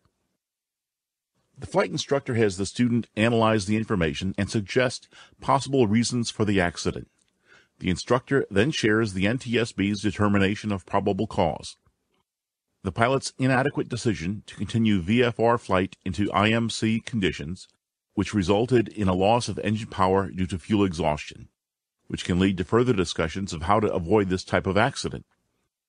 Accident data is available at NTSB's Aviation Accident Database and synopses at www.ntsb.gov/ntsb/query.asp/ Electronic learning, e-learning. Electronic learning, or e-learning, has become an umbrella term for any type of education that involves an electronic component, such as the Internet, a network, a standalone computer, CD/DVDs, video conferencing, websites, or email in its delivery. Figure 4-12. E-learning comes in many formats. It can be a standalone software program that takes a learner from lecture to exam, or it can be an interactive web-based course of instruction that involves a mixture of mandatory class attendance with email discussions and assignments. E-learning can be as basic as an online college course taken via email, or as sophisticated as refining flight techniques in a helicopter simulator. Time-flexible, cost-competitive, learner-centered, easily updated, accessible anytime and anywhere, e-learning has many advantages that make it a popular addition to the field of education. Predictions are that more and more learning will take place via e-learning. E-learning is now used for training at many different levels. For example, technology flight training devices and flight simulators are used by everyone from flight schools to major airlines, as well as the military. Fixed-based operators, FBOs, who offer instrument training may use personal computer-based aviation training devices, PCATDs, or flight training devices, FTDs, for a portion of the instrument time a pilot needs for the instrument rating. Major airlines have high-level flight simulators that are so realistic that transitioning crews meet all qualifications in the flight simulator. Likewise, military pilots use flight training devices or flight simulators to prepare for flying aircraft, such as the A-10, for which there are no two-seat training versions. With e-learning, sophisticated databases can organize vast amounts of information that can be quickly sorted, searched, found, and cross-indexed. Due to the active nature of e-learning, the overall learning process is enhanced in several ways. Well-designed programs allow students to feel as if they are in control of what they are learning and how fast they learn it. They can explore areas that interest them and discover more about a subject on their own. In addition, e-learning often seems more enjoyable than learning from a regular classroom lecture. The advantages are less time spent on instruction compared to traditional classroom training and higher levels of mastery and retention. Distance learning, or the use of electronic media to deliver instruction when the instructor and student are separated, is another advantage of e-learning. Participants in a class may be located on different continents, yet share the same teaching experience. Distance learning may also be defined as a system and process that connects students with resources for learning. As sources for access to information expand, the possibilities for distance learning increases. While e-learning has many training advantages, it also has limitations, which can include the lack of peer interaction and personal feedback, depending on what method of e-learning is used. For the instructor, maintaining control of the learning situation may be difficult. It may also be difficult to find good programs for certain subjects, and the expense associated with equipment, software, and facilities must be considered. In addition, instructors and students may lack sufficient experience with personal computers to take full advantage of the software programs that are available.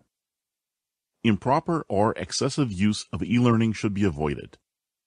For example, a flight instructor should not rely exclusively on a software program on traffic patterns and landings to do the ground instruction for a student pilot, then expect the student to demonstrate patterns and landings in the aircraft.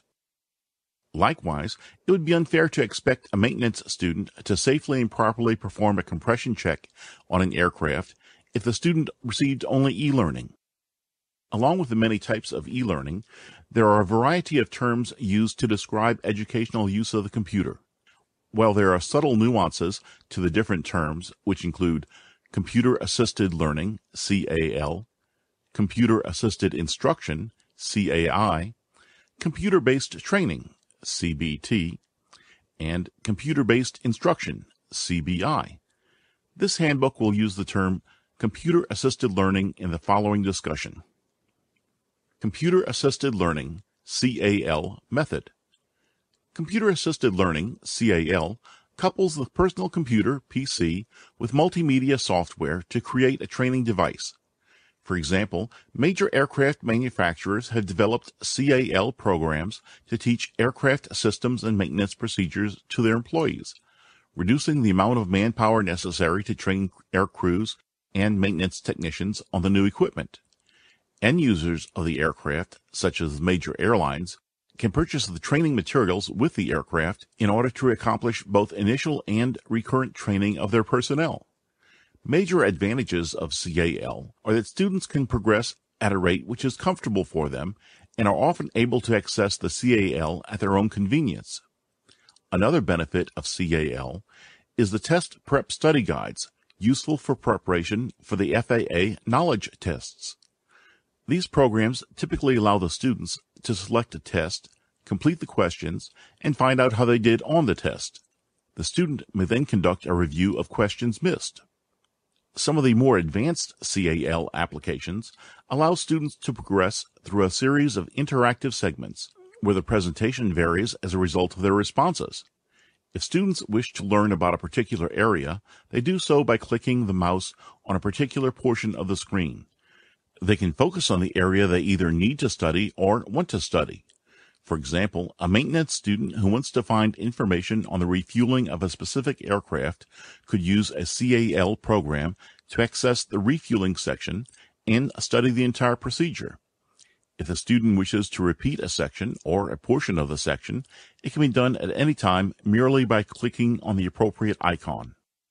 In teaching aviation students, CAL can be used by the instructor as another type of reference for students to study. Just as a student can reread a section in a text, a student can review portions of a CAL program until it is understood. The instructor must continue to monitor and evaluate the progress of the student as usual. This is necessary to be certain a student is on track with the training syllabus. At times, instructors may feel they are doing more one-on-one instruction than in a normal classroom setting, but repetitive forms of teaching may be accomplished by computer. This actually gives the instructor more time for one-on-one teaching. Remember, the computer has no way of knowing when a student is having difficulty, and it will always be the responsibility of the instructor to provide monitoring and oversight of student progress and to intervene when necessary. Figure 4-13. Real interactivity with CAL means the student is fully engaged with the instruction by doing something meaningful which makes the subject of study come alive. For example, the student controls the pace of instruction, reviews previous material, jumps forward, and receives instant feedback.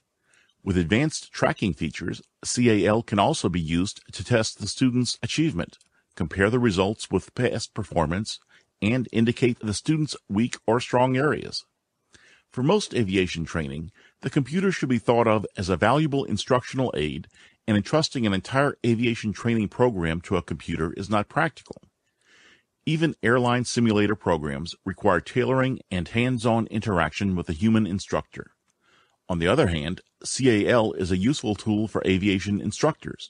For example, in teaching aviation maintenance, CAL programs produced by a variety of aircraft manufacturers can be used to expose students to equipment not normally found at a maintenance school.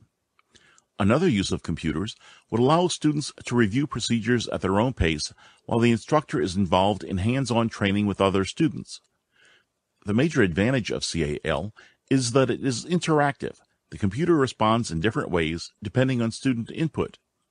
When using CAL, the instructor should remain actively involved with the students by using close supervision, questions, examinations, quizzes, or guided discussions on the subject matter to constantly assess student progress. Simulation, role-playing, and video gaming. Simulation, the appearance of real life. Role-playing, playing a specific role in the context of a real-world situation. And video gaming have taken e-learning in new directions. Figure 4-14. The popularity of simulation games that provide players with complex situations and opportunities to learn have drawn educators into the gaming field as they seek interactive educational games that help students retain subject matter learning. The advantages of simulation/role-playing games come as the student learns new information, develops skills, connects, and manipulates information. The game gives the learner a stake in the outcome by putting the learner into the shoes of a character, role-playing, who needs to overcome a real-world scenario. Learning evolves as a result of the student's interactions with the game, and these games usually promote the development of critical thinking skills. Not every aviation learning objective can be delivered via this teaching method, but it should prove to be a useful tool in the instructor's toolbox as the number and content of educational games increase. Cooperative or group learning method. Cooperative or group learning organizes students into small groups who can work together to maximize their own and each other's learning. Research indicates that students completing cooperative learning group tasks tend to have higher test scores, higher self-esteem, improved social skills, and greater comprehension of the subjects they are studying. Perhaps the most significant characteristic of group learning is that it continually requires active participation of the student in the learning process. Conditions and controls. In spite of its advantages, success with cooperative or group learning depends on conditions and controls. First of all, instructors need to begin planning early to determine what the student group is expected to learn and to be able to do on their own. The group task may emphasize academic achievement, cognitive abilities, or physical skills, but the instructor must use clear and specific learning objectives to describe the knowledge and/or abilities the students are to acquire and then demonstrate on their own. The following conditions and controls are useful for cooperative learning, but do not need to be used every time an instructor assigns a group learning project. 1. Small heterogeneous groups. 2. Clear, complete instructions of what students are to do, in what order, with what materials, and, when appropriate, what students are to do as evidence of their mastery of targeted content and skills. 3. Student perception of targeted objectives as their own personal objectives. 4. The opportunity for student success. 5. Student access to and comprehension of required information. 6. Sufficient time for learning. 7. Individual accountability. 8. Recognition and rewards for group success. 9. Time after completion of group tasks for students to systematically reflect upon how they worked together as a team. In practice, cooperative or group learning in aviation training is normally modified to adapt to school policy or for other valid reasons. For example, collaborative, student-led, instructor-led, or working group strategies are alternatives to a pure form of group learning. In these examples, the student leader or the instructor serves as a coach or facilitator who interacts with the group as necessary to keep it on track or to encourage everyone in the group to participate. Demonstration performance method. Best used for the mastery of mental or physical skills that require practice, the demonstration performance method is based on the principle that people learn by doing. In this method, students observe the skill and then try to reproduce it. It is well suited for the aircraft maintenance instructor who uses it in the shop to teach welding, and the flight instructor who uses it in teaching piloting skills.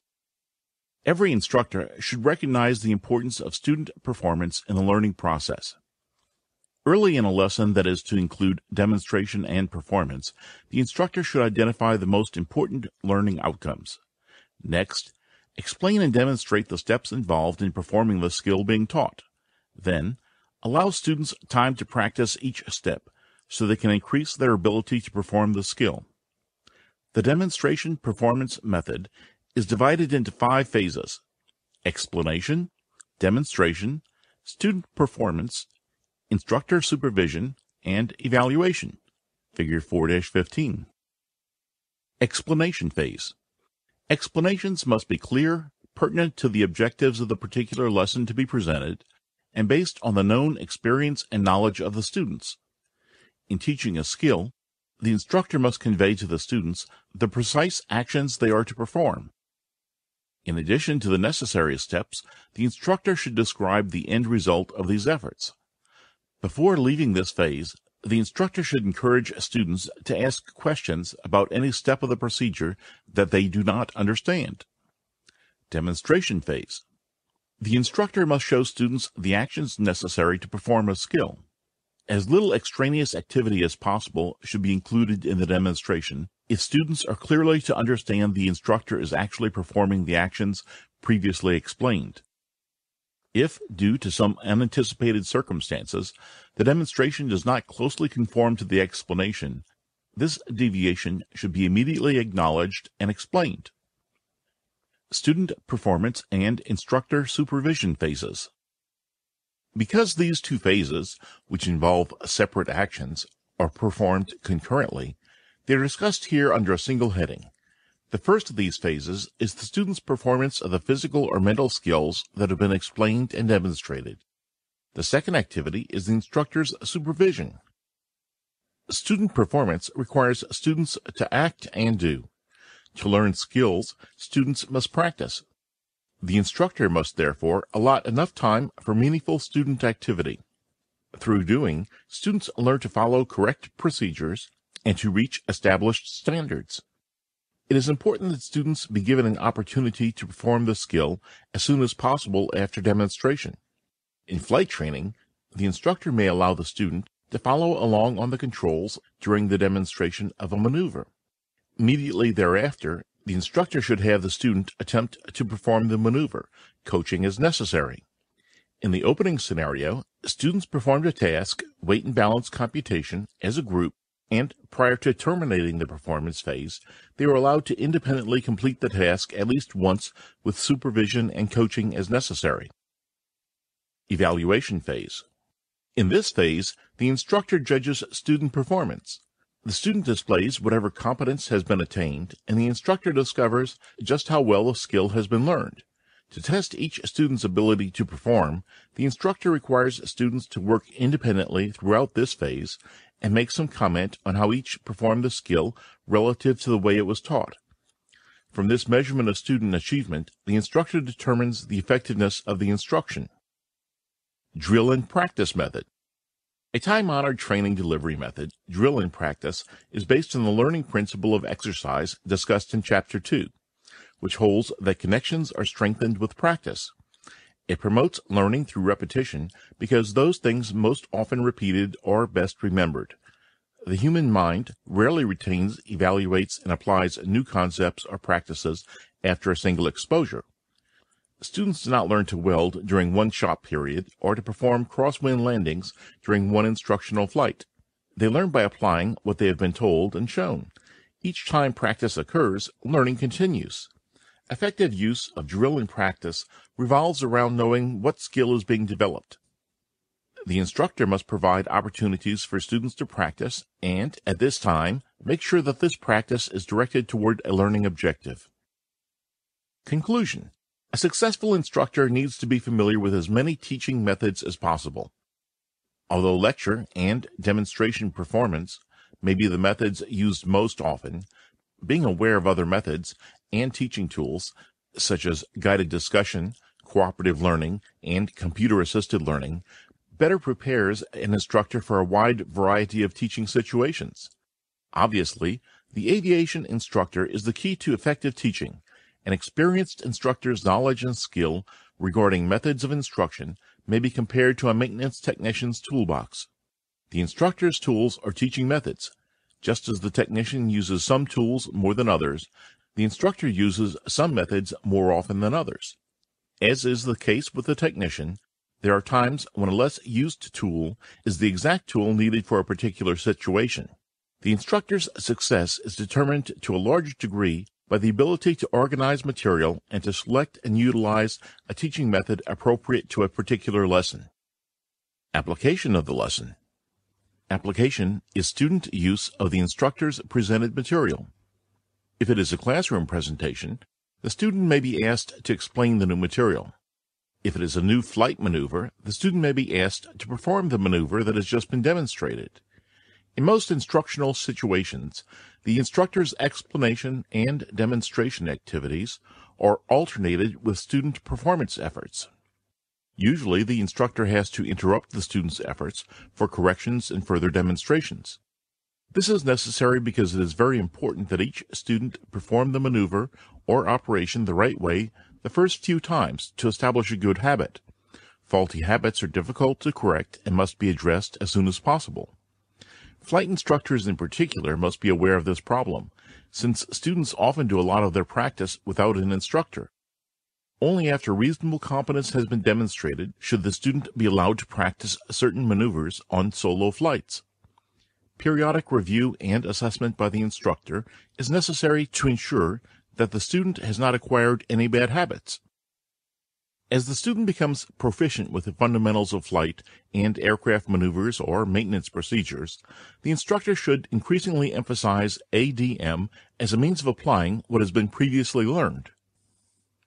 For example, the flight student may be asked to plan for the arrival at a specific non-towered airport.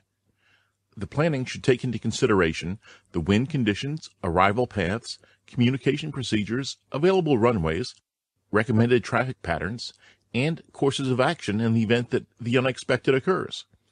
Upon arrival at the airport, the student makes decisions, with guidance and feedback as necessary, to safely enter and fly the traffic pattern. Assessment of the lesson. Before the end of the instructional period, the instructor should review what has been covered during the lesson and require the students to demonstrate how well the lesson objectives have been met. Review and assessment are integral parts of each classroom and/or flight lesson. The instructor's assessment may be informal and recorded only for the instructor's own use in planning the next lesson for the students, or it may be formal. More often, the assessment is formal and results recorded to certify the student's progress in the course. Assessment is explored in more detail in Chapter 5. Instructional aids and training technologies. Instructional aids are devices that assist the instructor in the teaching-learning process. Instructional aids are not self-supporting. They support, supplement, or reinforce what is being taught. In contrast, training media are generally described as any physical means that communicates an instructional message to the students.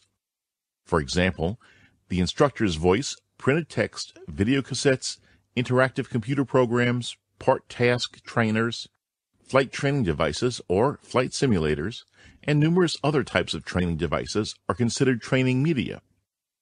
In school settings, the instructor may become involved in the selection and preparation of instructional aids, but they often are already in place. For the independent instructor setting, the instructor may need to select and prepare instructional aids. Whatever the setting, instructors need to learn how to effectively use them. Instructional aid theory. For many years, educators have theorized about how the human brain and the memory function during the communicative process. There is general agreement about certain factors that seem pertinent to understanding the use of instructional aids. During the communicative process, the sensory register of the memory acts as a filter. As stimuli are received, the individual's sensory register works to sort out the important bits of information from the routine or less significant bits. Within seconds, what is perceived as the most important information is passed to the working or short-term memory, where it is processed for possible storage in the long-term memory. This complex process is enhanced by the use of appropriate instructional aids that highlight and emphasize the main points or concepts. The working or short-term memory functions are limited by both time and capacity. Therefore, it is essential that the information be arranged in useful bits or chunks for effective coding, rehearsal, or recording. The effectiveness of the instructional aid is critical for this process. Carefully selected charts, graphs, pictures, or other well-organized visual aids are examples of items that help the student understand as well as retain essential information. Ideally, instructional aids should be designed to cover the key points and concepts. In addition, the coverage should be straightforward and factual, so it is easy for students to remember and recall. Generally, Instructional aids that are relatively simple are best suited for this purpose. Reasons for use of instructional aids. In addition to helping students remember important information, instructional aids have other advantages. When properly used, they help gain and hold the attention of students. Audio or visual aids can be very useful in supporting a topic, and the combination of both audio and visual stimuli is particularly effective since the two most important senses are involved. Instructors should keep in mind they are often salesmen of ideas, and many of the best sales techniques that attract the attention of potential clients are well worth considering. One caution: the instructional aid should keep student attention on the subject. It should not be a distracting gimmick. Clearly, a major goal of all instruction is for the student to be able to retain as much knowledge of the subject as possible, especially the key points. Numerous studies have attempted to determine how well instructional aids serve this purpose. Indications from the studies vary greatly, from modest results, which show a 10 to 15% increase in retention, to more optimistic results, in which retention is increased by as much as 80%. Figure 4-16. Good instructional aids also can help solve certain language barrier problems. Consider the continued expansion of technical terminology in everyday usage. This, coupled with culturally diverse backgrounds of today's students, makes it necessary for instructors to be precise in their choice of terminology. Words or terms used in an instructional aid should be carefully selected to convey the same meaning for the student as they do for the instructor. They should provide an accurate visual image and make learning easier for the student. Another use for instructional aids is to clarify the relationships between material objects and concepts. When relationships are presented visually, they are often much easier to understand. For example, the subsystems within a physical unit are relatively easy to relate to each other through the use of schematics or diagrams. Symbols, graphs, and diagrams can also show relationships of location, size, time, frequency, and value. By symbolizing the factors involved, it is even possible to visualize abstract relationships. Instructors are frequently asked to teach more and more in a smaller time frame. Instructional aids can help them do this. For example, instead of using many words to describe a sound, object, or function, the instructor plays a recording of the sound, shows a picture of the object, or presents a diagram of the function. Consequently, the student learns faster and more accurately, and the instructor saves time in the process. Guidelines for use of instructional aids. The use of any instructional aid must be planned based on its ability to support a specific point in a lesson. A simple process can be used to determine if and where instructional aids are necessary. Clearly establish the lesson objective. Be certain of what is to be communicated. Gather the necessary data by researching for support material. Organize the material into an outline or lesson plan. The plan should include all key points that need to be covered. This may include important safety considerations. Select the ideas to be supported with instructional aids. The aids should be concentrated on the key points.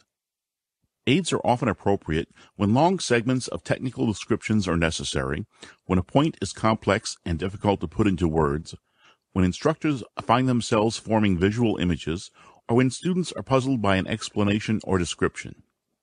Aids should be simple and compatible with the learning outcomes to be achieved.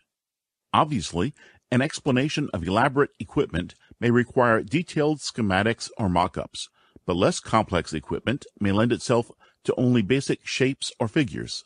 Since aids are normally used in conjunction with a verbal presentation, words on the aid should be kept to a minimum. In many cases, visual symbols and slogans can replace in-depth explanations. The instructor should avoid the temptation to use the aids as a crutch. The tendency toward unnecessarily distracting artwork also should be avoided. Instructional aids should appeal to the student and be based on sound principles of instructional design. When practical, they should encourage student participation. They also should be meaningful to the student, lead to the desired behavioral or learning objectives, and provide appropriate reinforcement. Aids that involve learning a physical skill, should guide students toward mastery of the skill or task specified in the lesson objective. Instructional aids have no value in the learning process if they cannot be heard or seen. Recordings of sounds and speeches should be tested for correct volume and quality in the actual environment in which they will be used. Visual aids must be visible to the entire class. All lettering and illustrations must be large enough to be easily seen by the students farthest from the aids. Colors, when used, should provide clear contrast and easily be visible. The usefulness of aids can be improved by proper sequencing to build on previous learning. Frequently, good organization and natural patterns of logic dictate the sequence. However, use of standardized materials, including a syllabus, is recommended. Sequencing also can be enhanced simply by using overlays on transparencies, stripping techniques on charts and chalk or marker boards, and by imaginative use of magnetic boards. Sequencing can be emphasized and made clearer by the use of contrasting colors. The effectiveness of aids and the ease of their preparation can be increased by initially planning for them in rough draft form. Revisions and alterations are easier to make at that time than after their completion. The rough draft should be carefully checked for technical accuracy, proper terminology, grammar, spelling, basic balance, clarity, and simplicity. Instructional aids should also be reviewed to determine whether their use is feasible in the training environment and whether they are appropriate for the students. Figure 4-17. In practice, the choice of instructional aids depends on several factors. Availability, feasibility, or cost may impose realistic limitations. The number of students in a class and the existing facilities are other considerations. In some school situations, the designers of the curriculum determine the use of instructional aids. In this case, the instructor may have little control over their use. On the other hand, an independent instructor may have considerable latitude but limited resources. Often instructors must improvise and adapt to the existing circumstances in order to incorporate quality instructional aids. Types of instructional aids. Some of the most common and economical aids are chalk or marker boards and supplemental print materials, including charts, diagrams, and graphs. Other aids, which are usually more expensive, are projected materials, video, computer-based programs, and models, mock-ups, or cutaways. Chalk or marker board. The chalk or marker board is a widely used tool for instructors. Its versatility and effectiveness provide several advantages for most types of instruction. First, the material presented can be erased, allowing the surface to be used again and again. And second, the boards serve as an excellent medium for joint student-instructor activity in the classroom. The following practices are fundamental to the use of chalk or marker boards. Keep the chalk or marker board clean. Erase all irrelevant material. Keep chalk, markers, erasers, cleaning cloths, rulers, and related items readily available to avoid interruption of the presentation. Organize and practice the chalk or marker board presentation in advance. Write or draw large enough for everyone in the group to see. Leave a margin around the material and sufficient space between lines of copy so the board is not overcrowded. Present material simply and briefly. Make only one point at a time. A complete outline tends to distract students and makes a logical presentation difficult. If writing has been previously prepared, it should be covered and then revealed one step at a time. If necessary, use a ruler, compass, or other devices in marker drawings. Use colored chalk or marker for emphasis. Underline statements for emphasis. Use the upper part of the board. In many classrooms, students may not be able to see the lower half. Stand to one side of the board to avoid hiding the essential information. Use a pointer when appropriate. Adjust lighting as necessary to remove glare. Supplemental print material. Print media, including photographs, reproductions of pictures, drawings, murals, cartoons, and other print materials, are valuable supplemental aids. Charts, diagrams, and graphs are also in this category. Many of these items are suitable for long-term use on bulletin boards and in briefing areas. Pictures, drawings, and photographs are especially effective because they provide common visual imagery for both instructors and students. In addition, they also provide realistic details necessary for visual recognition of important subject material. In many cases, this type of supplemental training media may be reproduced in a format for projection on a screen or other clean surface. Charts, diagrams, and graphs include any printed material which gives information in tabular form. There are several types of charts that can be used in presenting data, such as pie charts, flow charts, and organizational charts, among others. The type of chart selected for use depends largely on the type of information the instructor wants to convey. An important factor is chart format. Since charts may consist of a series of single sheets or be tied together in a flip chart format with several pages, the location and handling of them should be planned in advance. A graph is a symbolic drawing which shows relationships or makes comparisons. The most common types are the line and the bar graph. The selection of a graph for use in any given situation depends on the type of information the instructor wants to convey. Charts, diagrams, and graphs can be used effectively to show relationships, chronological changes, distributions, components, and flow. They are easy to construct and can be produced in the same manner as pictures. In addition, they can be drawn on a chalk or marker board and can be duplicated. Care must be taken to display only a small amount of material and to make the material as simple but meaningful as possible. Numerous other useful print items may be considered as supplemental training aids. Some of these include study guides, exercise books, course outlines, and syllabi. Well-designed course outlines are especially useful to students because they list the key points and help students organize note-taking during a lecture. Enhanced training materials. Aviation instructors must cover a broad range of aeronautical knowledge and skill training for pilots and AMTs. The actual training requirements are based in the Code of Federal Regulations, CFR, and other publications used by designated pilot and maintenance examiners when they conduct practical tests. While aviation instructors are expected to be familiar with all regulatory training requirements, use of instructor-oriented training materials, which are enhanced for regulatory compliance, can be very beneficial for ensuring required training is being accomplished, endorsed, and properly documented.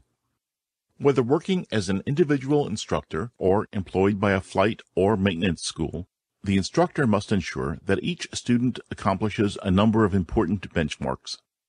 Enhanced training materials that include these benchmarks can help aviation instructors complete, endorse, and document required training. For example, the training syllabi represent enhanced training material and contain provisions for instructor endorsements and record keeping. Such syllabi not only present the course of training in a logical step-by-step building block sequence, they contain provisions to remind both students and instructors of critical regulatory training benchmarks, which are approaching. Blocks for instructor endorsements may also be included at appropriate points. Provisions for logging training time can be incorporated so the syllabus can also serve as the training record for the student, instructor, or school. When required endorsements and record-keeping provisions are designed into training syllabi, it is much easier, from the instructor's standpoint, to conduct required training, track student progress, and certify records. The training record can be reviewed and the student's training status easily assessed in case the student transfers to another school or instructor.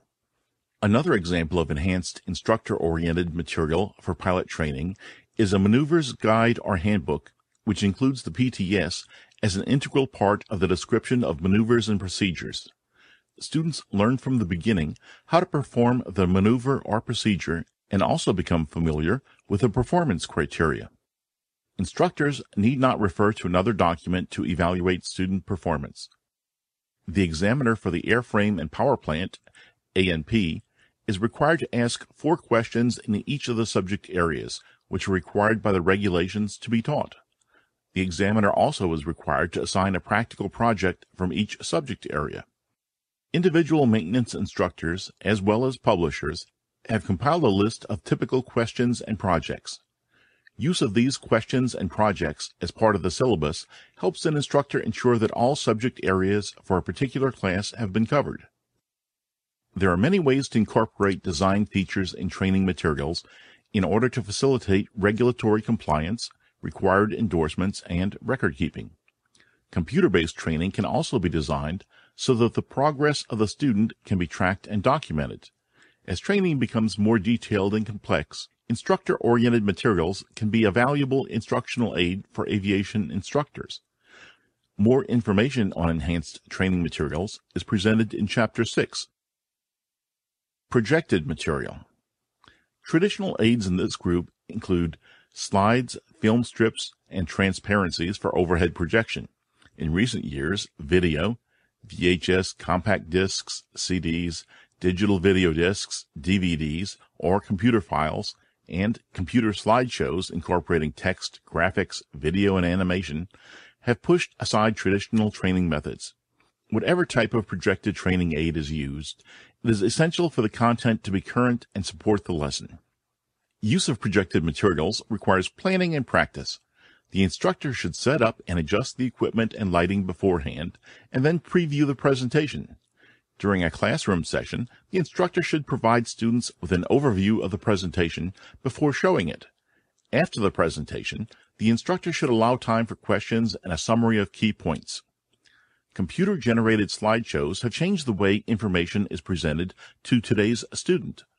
While a computer, screen, and projector may be needed for the classroom, a laptop computer may be all that is needed for the one-on-one presentation. These slideshows can be only bulleted information or incorporate animation and video clips. The instructor can tailor the presentation for the class and also include graphics at appropriate points. A wireless mouse can be used to activate the slide changes from anywhere in the room. Another convenient and cost-effective instructional aid is the overhead transparency and projector. Instructors can create their own overhead acetate or plastic transparencies, or they may be commercially produced ones. Material composed on a computer word processing and graphics program can also be printed into transparencies. The equipment can be placed at the front of the room, allowing the instructor to maintain eye contact with the students, Figure 4-18. The brilliant light source, concentrated at a short distance, makes it possible to use the projector in lighted areas. The instructor can also write on a blank transparency as the lesson progresses, much like a chalk or marker board. Additional transparencies can be overlaid onto the original to show development or build-up of an event or display. Overlays can be cut into various shapes and moved about in relation to the base transparency. This is a useful technique for displaying dial indications or fitting several parts of a component together so relative motion can be simulated. With any projection equipment, the instructors should ensure the projector does not obscure the student's line of sight. The projection angle should be adjusted to eliminate image distortion. Finally, although the overhead projector is simple to operate and requires little maintenance, it has disadvantages. Most projectors are bulky to handle and store, and the projector cooling fan may be noisy. Although vastly different from other projection equipment, the opaque projector reflects light from the surface of the picture or three-dimensional object onto a regular projection screen. The height of usable objects is limited to the space between the top of the lowered projection plate and the body of the projector, usually about 2 or 3 inches. The area of the picture or object is limited to approximately 10 inches by 10 inches.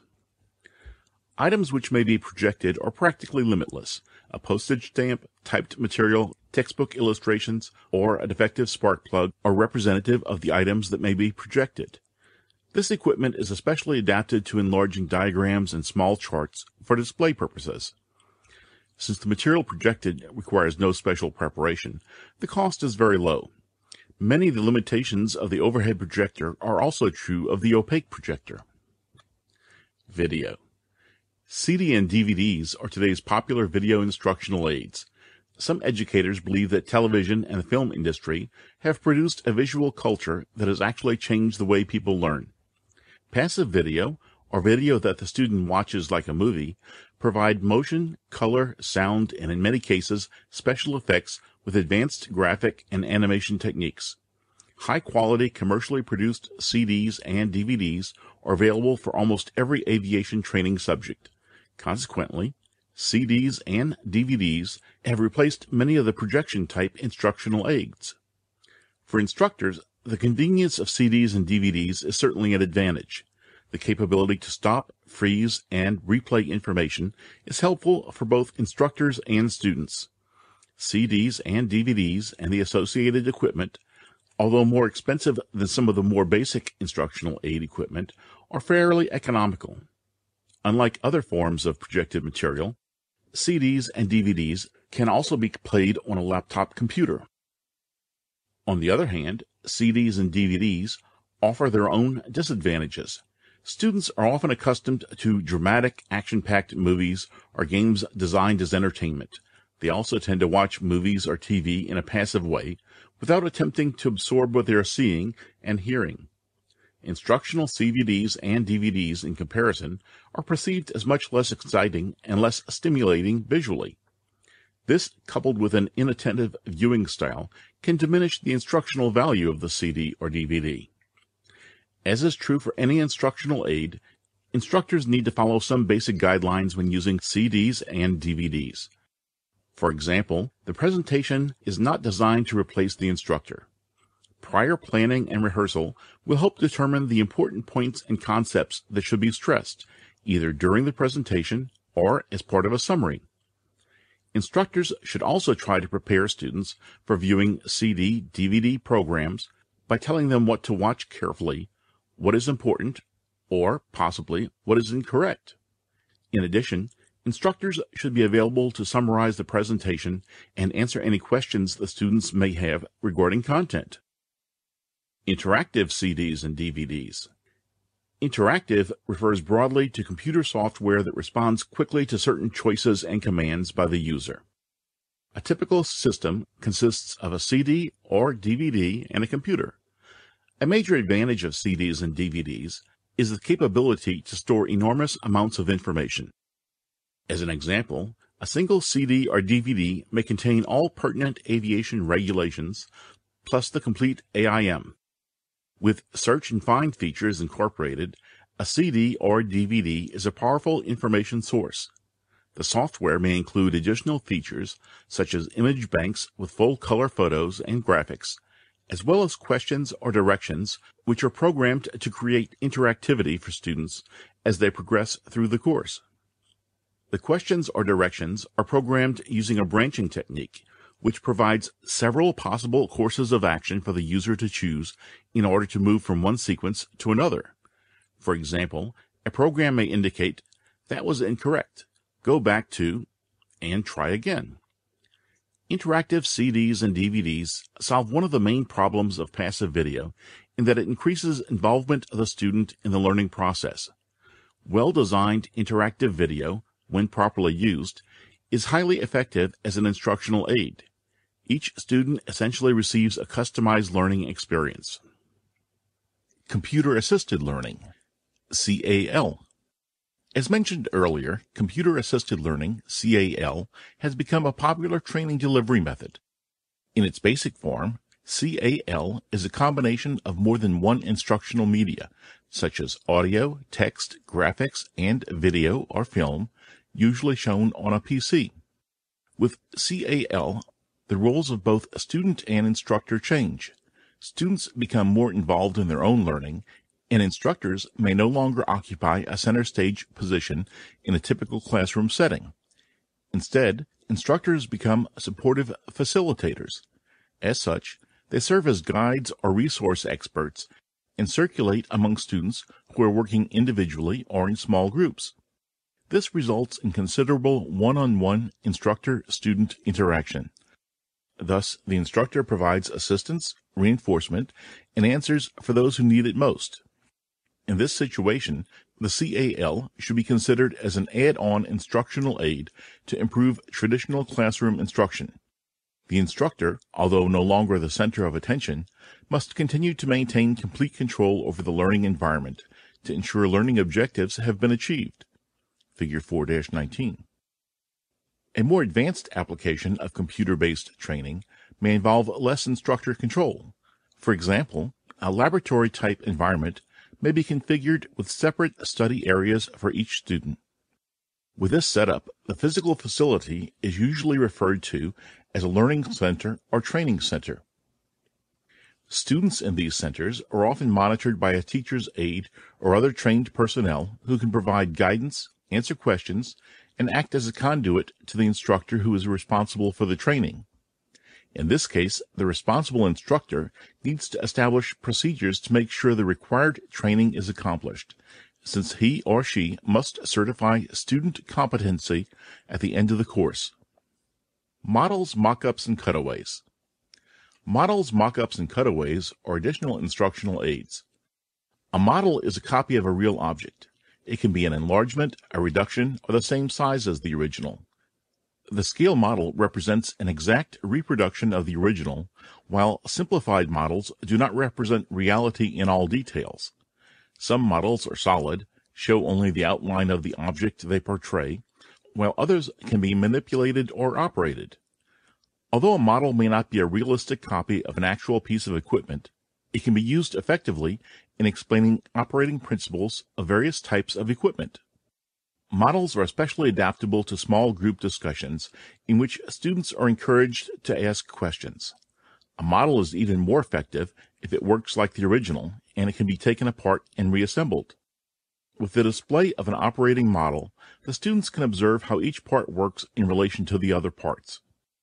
When the instructor points to each part of the model while explaining these relationships, the students can better understand the mechanical principles involved. As instructional aids, models are usually more practical than originals because they are lightweight and easy to manipulate. A mock-up is a three-dimensional or specialized type of working model made from real or synthetic materials. It is used for study, training, or testing in place of the real object, which is too costly or too dangerous, or which is impossible to obtain. The mock-up may emphasize or highlight elements or components for learning and eliminate non-essential elements. Cutaways, another type of model, are built in sections and can be taken apart to reveal the internal structure. Whenever possible, the various parts should be labeled or colored to clarify relationships. Production and equipment costs are limiting factors to consider in developing and using models, mock-ups, and cutaways. Depending on the nature of the representation, cost can vary. For instance, scale replicas are often very expensive. In general, if a two-dimensional representation will satisfy the instructor's requirement, it should be used. Test preparation material. Test preparation material applies to an array of paper, video, and computer software products that are designed by commercial publishers to help students prepare for FAA tests. While test preparation materials may be effective in preparing students for FAA tests, the danger is that students may learn to pass a given test, but fail to learn other critical information essential to safe piloting and maintenance practices. In addition, FAA inspectors and designated examiners have found that student applicants often exhibit a lack of knowledge during oral questioning, even though many have easily passed the FAA knowledge test. A shortcoming of test preparation materials is that the emphasis is on rote learning, which is the lowest of all levels of learning.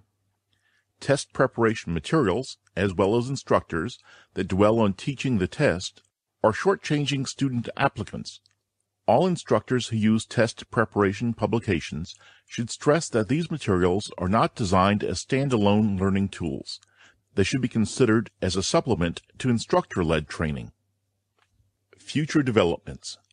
Electronic communications, including the use of computer databases, voicemail, email, Internet, World Wide Web, and satellite-based wireless communications, are routine, and this explosion of information access affects aviation training. It will be even more significant in the future. Computer technology continues to advance in quantum leaps, challenging traditional ways of teaching.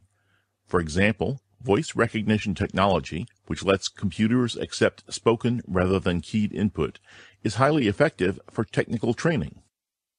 Miniature electro-optical devices allow computer-aided information to be projected electronically on sunglass-style eyewear, which is connected to a lightweight, belt-mounted computer. Computer-aided information is particularly useful for aviation maintenance activities. For example, it would be possible for a technician's eyes to easily move back and forth from computer-generated technical details to the actual hardware while diagnosing and correcting a maintenance problem. Trends in training indicate a shift from the typical classroom to more extensive use of lab-type environment with computer work or study stations. Using simulation devices, computer networks, and multimedia programs, students become more actively involved and responsible for their own training. Aviation-related learning centers are usually associated with colleges, universities, and research centers. The airlines, as well as aeronautical programs at some colleges and universities, have used similar facilities for many years. Another type of computer-based technology, virtual reality, VR, creates a sensory experience that allows a participant to believe and hardly distinguish a virtual experience from a real one. VR uses graphics with animation systems, sounds, and images to reproduce electronic versions of real-life experiences. Despite enormous potential, VR, in its current stage of development, has drawbacks. It is extremely expensive, and versions with head-mounted display sometimes produce unfavorable side effects. For those engaged in aviation training, the challenge is staying abreast of technological changes that apply to training and adopting those that are the most useful and cost-effective. Since much of the new technology is based on computer technology, instructors with well-developed computer skills are in demand. Although the explosion of training technology offers new opportunities, instructors must remember their main teaching goals and be selectively receptive to new possibilities. Electronic information on computer networks and bulletin boards is from commercial providers, as well as community, state, and national government agencies. There is no guarantee that all of this information is current or even accurate. Chapter Summary. As indicated by this discussion, the teaching process organizes the material an instructor wishes to teach in such a way that the learner understands what is being taught. An effective instructor uses a combination of teaching methods as well as instructional aids to achieve this goal. By being well prepared, an effective instructor presents and applies lesson material and also periodically assesses how well the learner is learning. An effective instructor never stops learning. He or she maintains currency in the subject matter being taught, as well as how to teach it by reading professional journals and other aviation publications, many of which can be viewed or purchased via the Internet, as another source of valuable information for professional instructors.